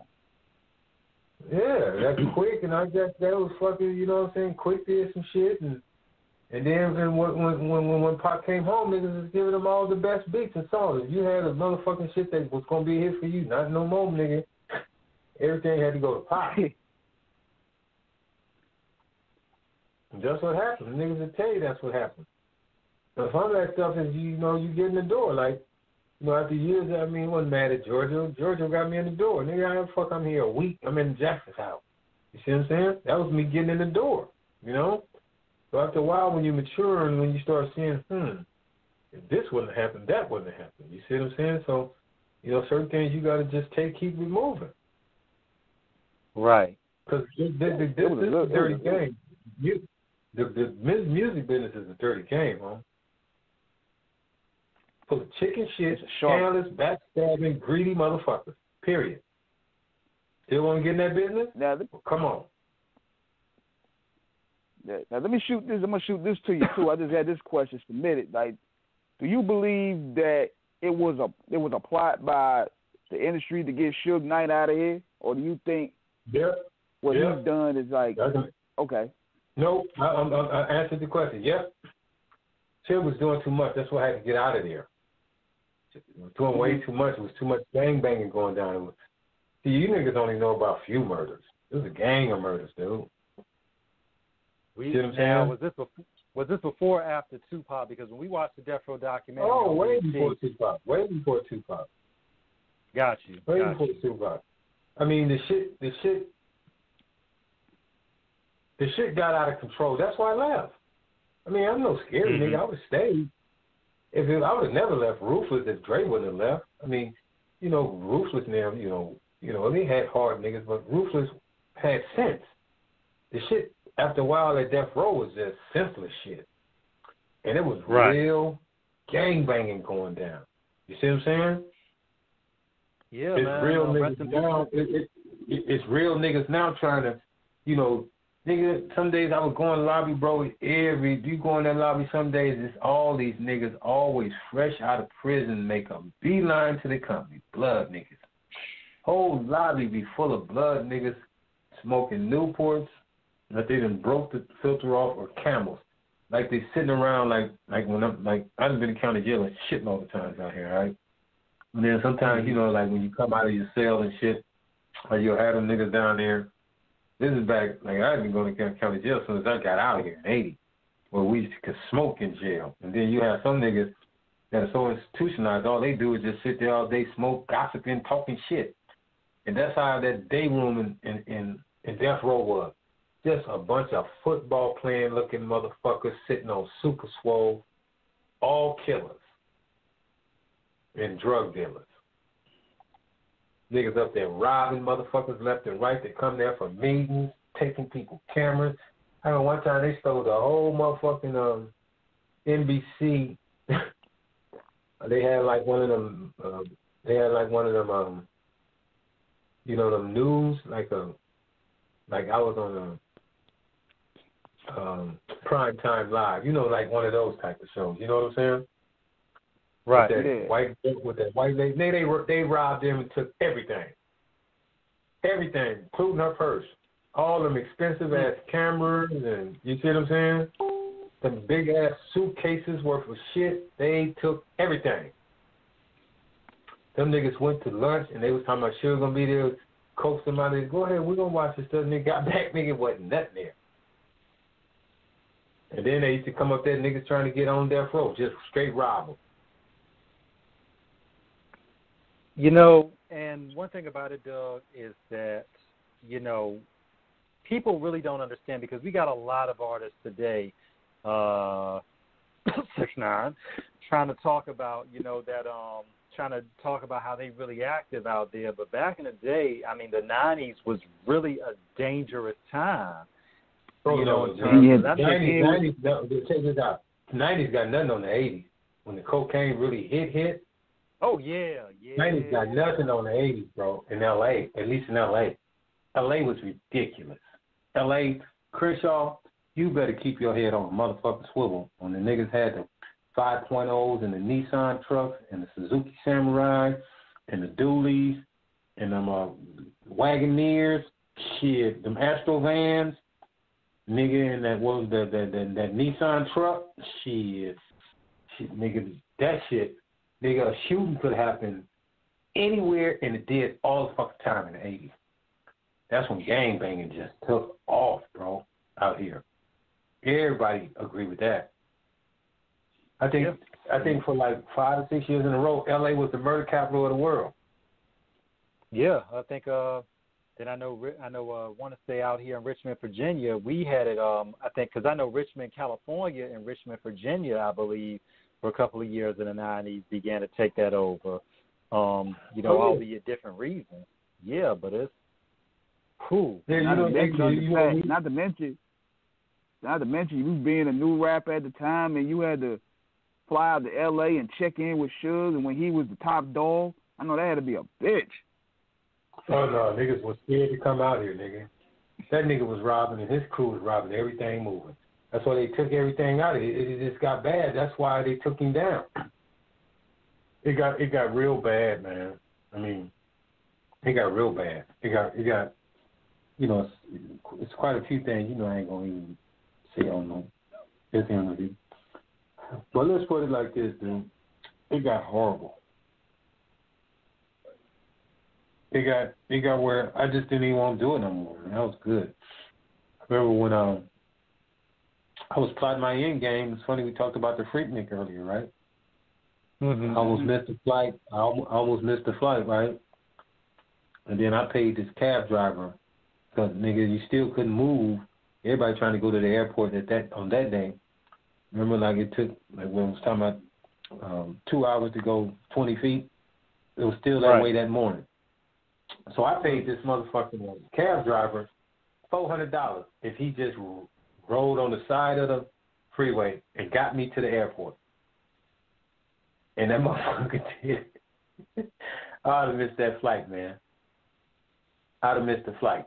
Because Kevin Black and them was down there waiting on me, and they had to leave to get to the airport, him and Faye Dubonnet, right?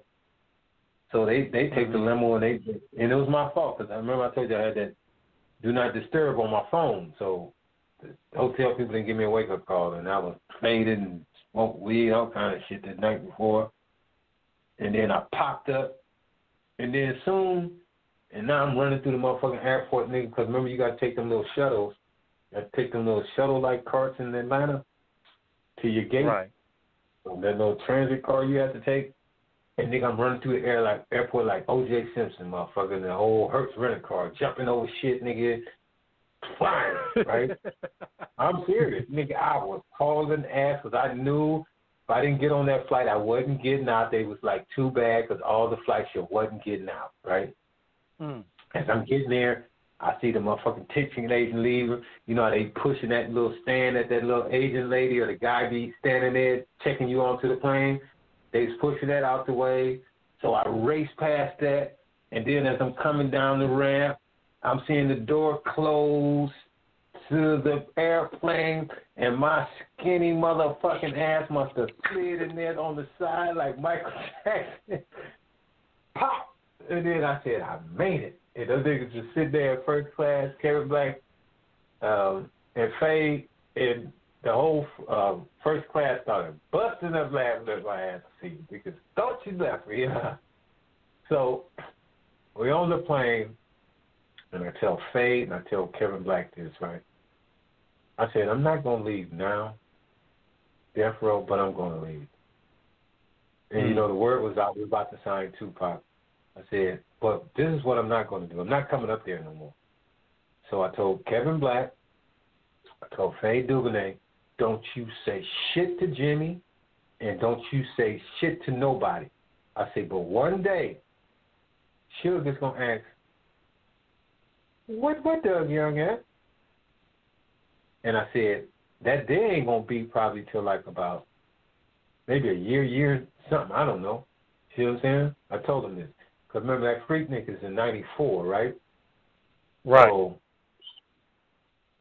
So I know Kevin still hadn't said nothing. So I officially quit when I knew Tupac was about to get out of jail, right? I officially quit and just went and told Steve Berman at Interscope. 2.5-month-old, still making money, still getting paid, still using everything. Right? Still using all their amenities and shit. Yep, I sure did, motherfuckers. So that whole time, sure as fuck did get the hotel, flights, paid. But, you know, some things I went to, because I went to Murder Was the Case. You see what I'm saying? I said to myself, but I was really gone. I said, you better go show up to that Murder Was the Case video, small film they had, right? Some just told me, nigga, just go show up to that. But I hadn't been there in a while. But they were shooting that across the street from Capitol Records at that little theater on Vine Street, right? So I go over there, I see my boy Silk. Silk is in it. You know, he's playing a role in it. My homegirl Mia, she in it. You know, me and Silk down there chopping it up. I'm with Tonya. She's in the D'Angelo video, Brown Sugar, with the gold dreadlock that I brought from Denmark. Brought her over from Denmark. She's dancing with Fatima Robinson in that Brown Sugar video. Right. So me and her, you know, we in the craft services. You know, we chilling. Everybody seeing me. Hey, Doug, I ain't seen you in a while. Yeah, man. Just out in these streets working. I ain't doing shit, nigga. I'm at the house chilling, working everybody else's projects, but wasn't fucking around with them niggas. You know, making a whole bunch of money. I think at that time I was working RBX. RBX had just had a record on. He got on where he disses Death Row. I was working that record, and me and RBX was kind of talking a lot. Again, we caught back up with each other. He was over at Warner Brothers. I'm the executioner. You know, remember where he's dissing Dre, that song there. I was working for him. Yeah, exactly. They gave me like $30,000 to do a single, and then they gave me another $20,000, then $10,000, and then they ended up not putting his album out and had to pay him like $500,000. That was the easiest fucking money I ever fucking made in my life. That shit. I don't know what happened then. Because remember when Warner Brothers dropped their whole thing?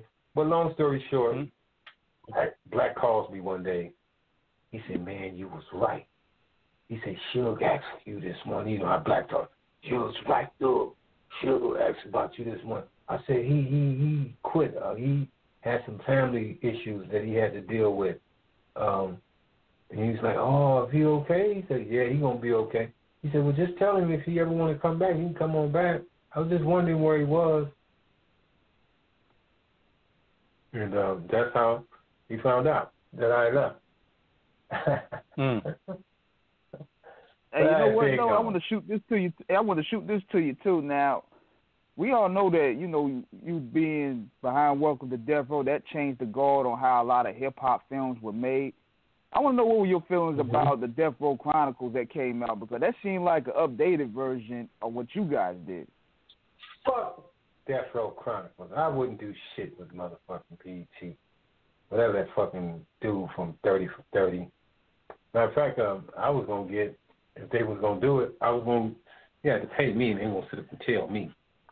They only have a $2 million budget. I'm like, well, what that budget got to do with me? You know what I'm saying? Man, well, we can only pay you, and then to show you how insulting it was. So I go over to TV One, which is right here on Wilshire, at the end of Crenshaw, when Crenshaw is over with, when you're going towards Hollywood, right? Mm-hmm. And I'm up there hollering at them because they kept wanting to holler at me.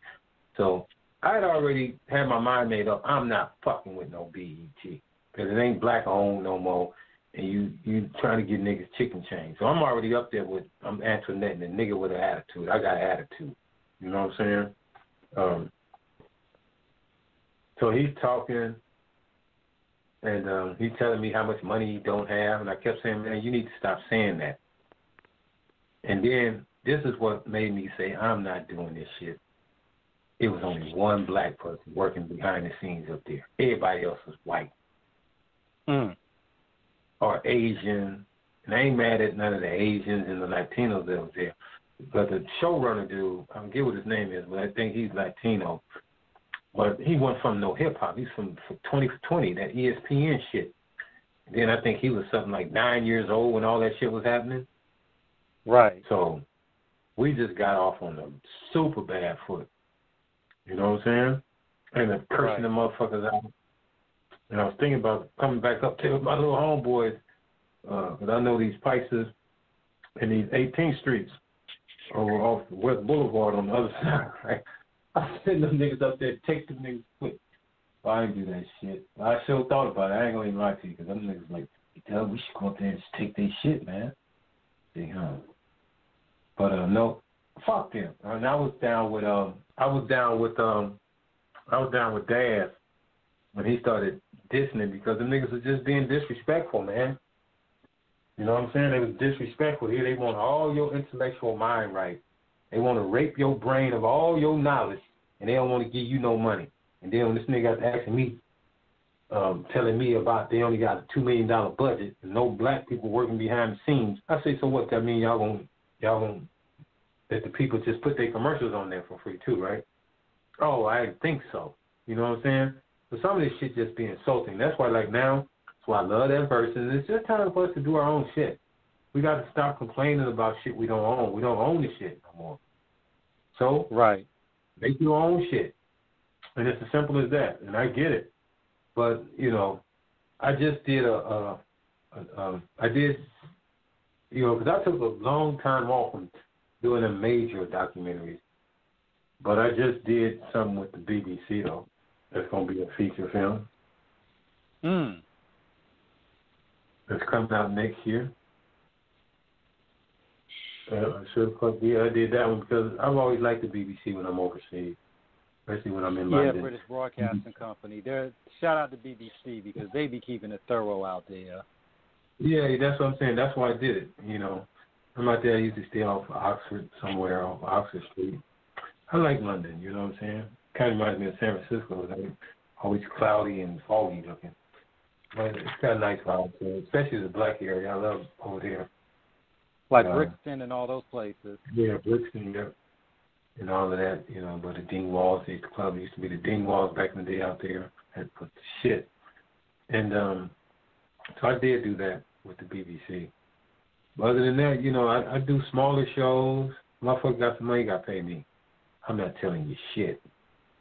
Hey, but speaking of that, we're going to have to kick this interview almost into gear because, this is one of the hottest days in L.A., bro, and I'm in the coolest part of my house because I hate air conditioning. I hate that shit. So it'll be too cold. Yes, sir, man.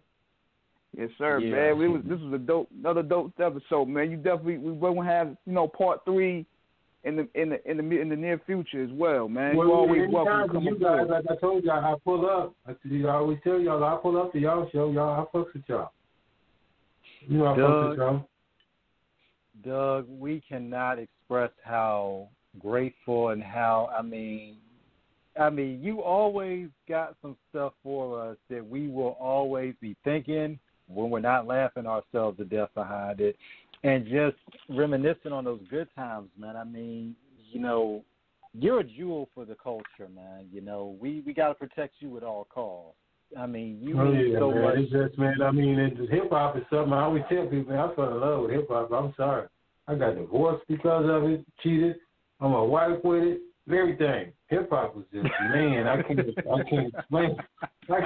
Sure. I wasn't shit with it. I can't even lie, man. Hip hop, people don't understand. This is why even like to this day, think about it, on all these social media platforms, we still argue about old battles from the 80s and 90s. Isn't that crazy? And who's the best and what? Isn't that crazy? But that shows you the power of hip hop. We just had a birthday. Remember, we just, not too long ago, a couple of days back, 1973 changed a lot of our lives, made a lot of us rich. The Boogie Down Bronx, got to give DJ Pete Jones, who met Cool Herc, see that hall on Sedgwick, you know what I'm saying, in the Boogie Down Bronx. The museum is about to come. Yep, the museum is about to come. Got to thank my partner in crime, the people of the university, because I'm in the Universal Hip Hop Museum. Rocky Buchanan. Got to thank Curtis Blow. You know what I'm saying? All the people down. Cool Herc, of course. That's all the giants, man. And then everybody give Pete Jones his shout because he the one took the chance and gave Cool Herc the chance to use that hall room. You know what I'm saying? And from that point on, motherfuckers, hip-hop has made billionaires now. Yeah. Shout out to Jay. It truly is a culture, bro. That's why I used to be fighting and arguing with them R&B niggas when they used to call it crud music. And I'll never forget the time when them niggas started changing their mind when I was at a studio. I'm gonna end this interview on this. I'm Paid in Full, still my favorite album of all time, right? I'm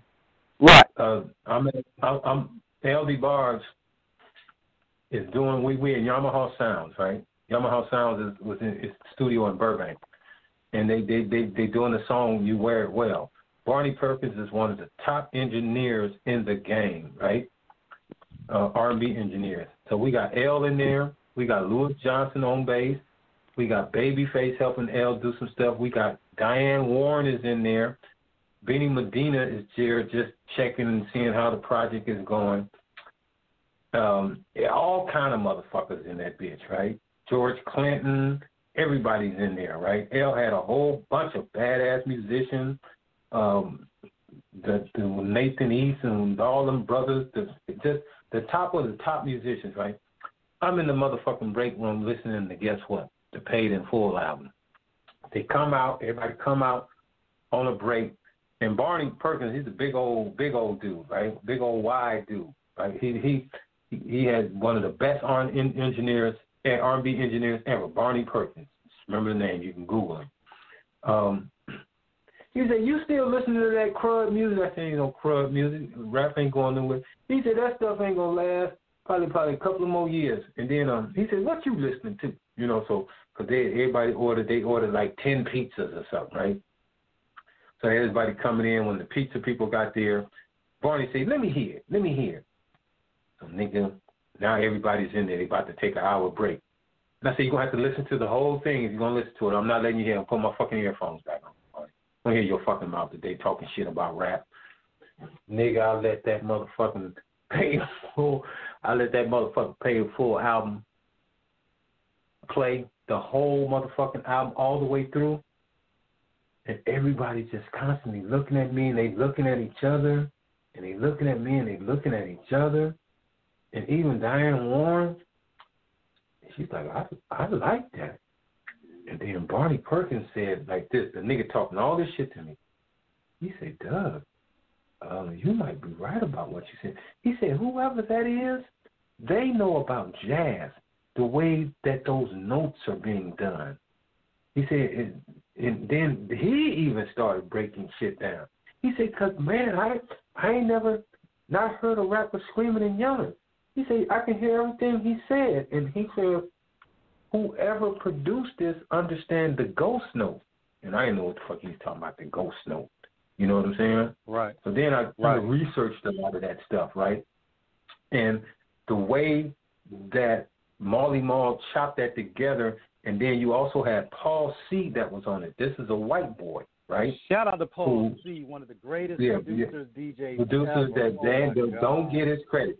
Right, he mixed that album. So you got Marley Marl on it. You got Paul C. on that, right?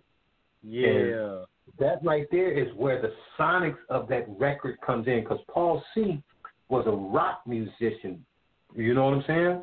So, and then you can see where the actual production, the bottom, the structure, the actual stacking, and that the way that those things are like a felonious monk. Or he said, this is what Barney said. It seemed like it was felonious monk meet what's his name? The bad motherfucker. Dizzy Gillespie? No, Cicely Tyson's son. Miles Davis. I'm sorry. Yeah, Miles Davis. I know Miles. Damn, I'm sorry, Miles. My roommate, I was roommates with Mickey. Miles used to come by our house. My roommate was his stylist, Mickey. Yeah, I knew Miles. That motherfucker was crazy, motherfucker. That man, whoo. That dude there. Super genius. That's a bad motherfucker. Every other word is a cuss word come out of his mouth, though. But every other word come out of my mouth was a cuss word. And then they was like, damn. And then L, as me and L going back to his house, because we was in his car. I left my car at his house, right? Mm-hmm. He said, Doug, he said, Doug, put that tape in that you was playing, or what's the name of this group again? I said, it's Eric B. and Rakim. He said, okay. And then we get to his house.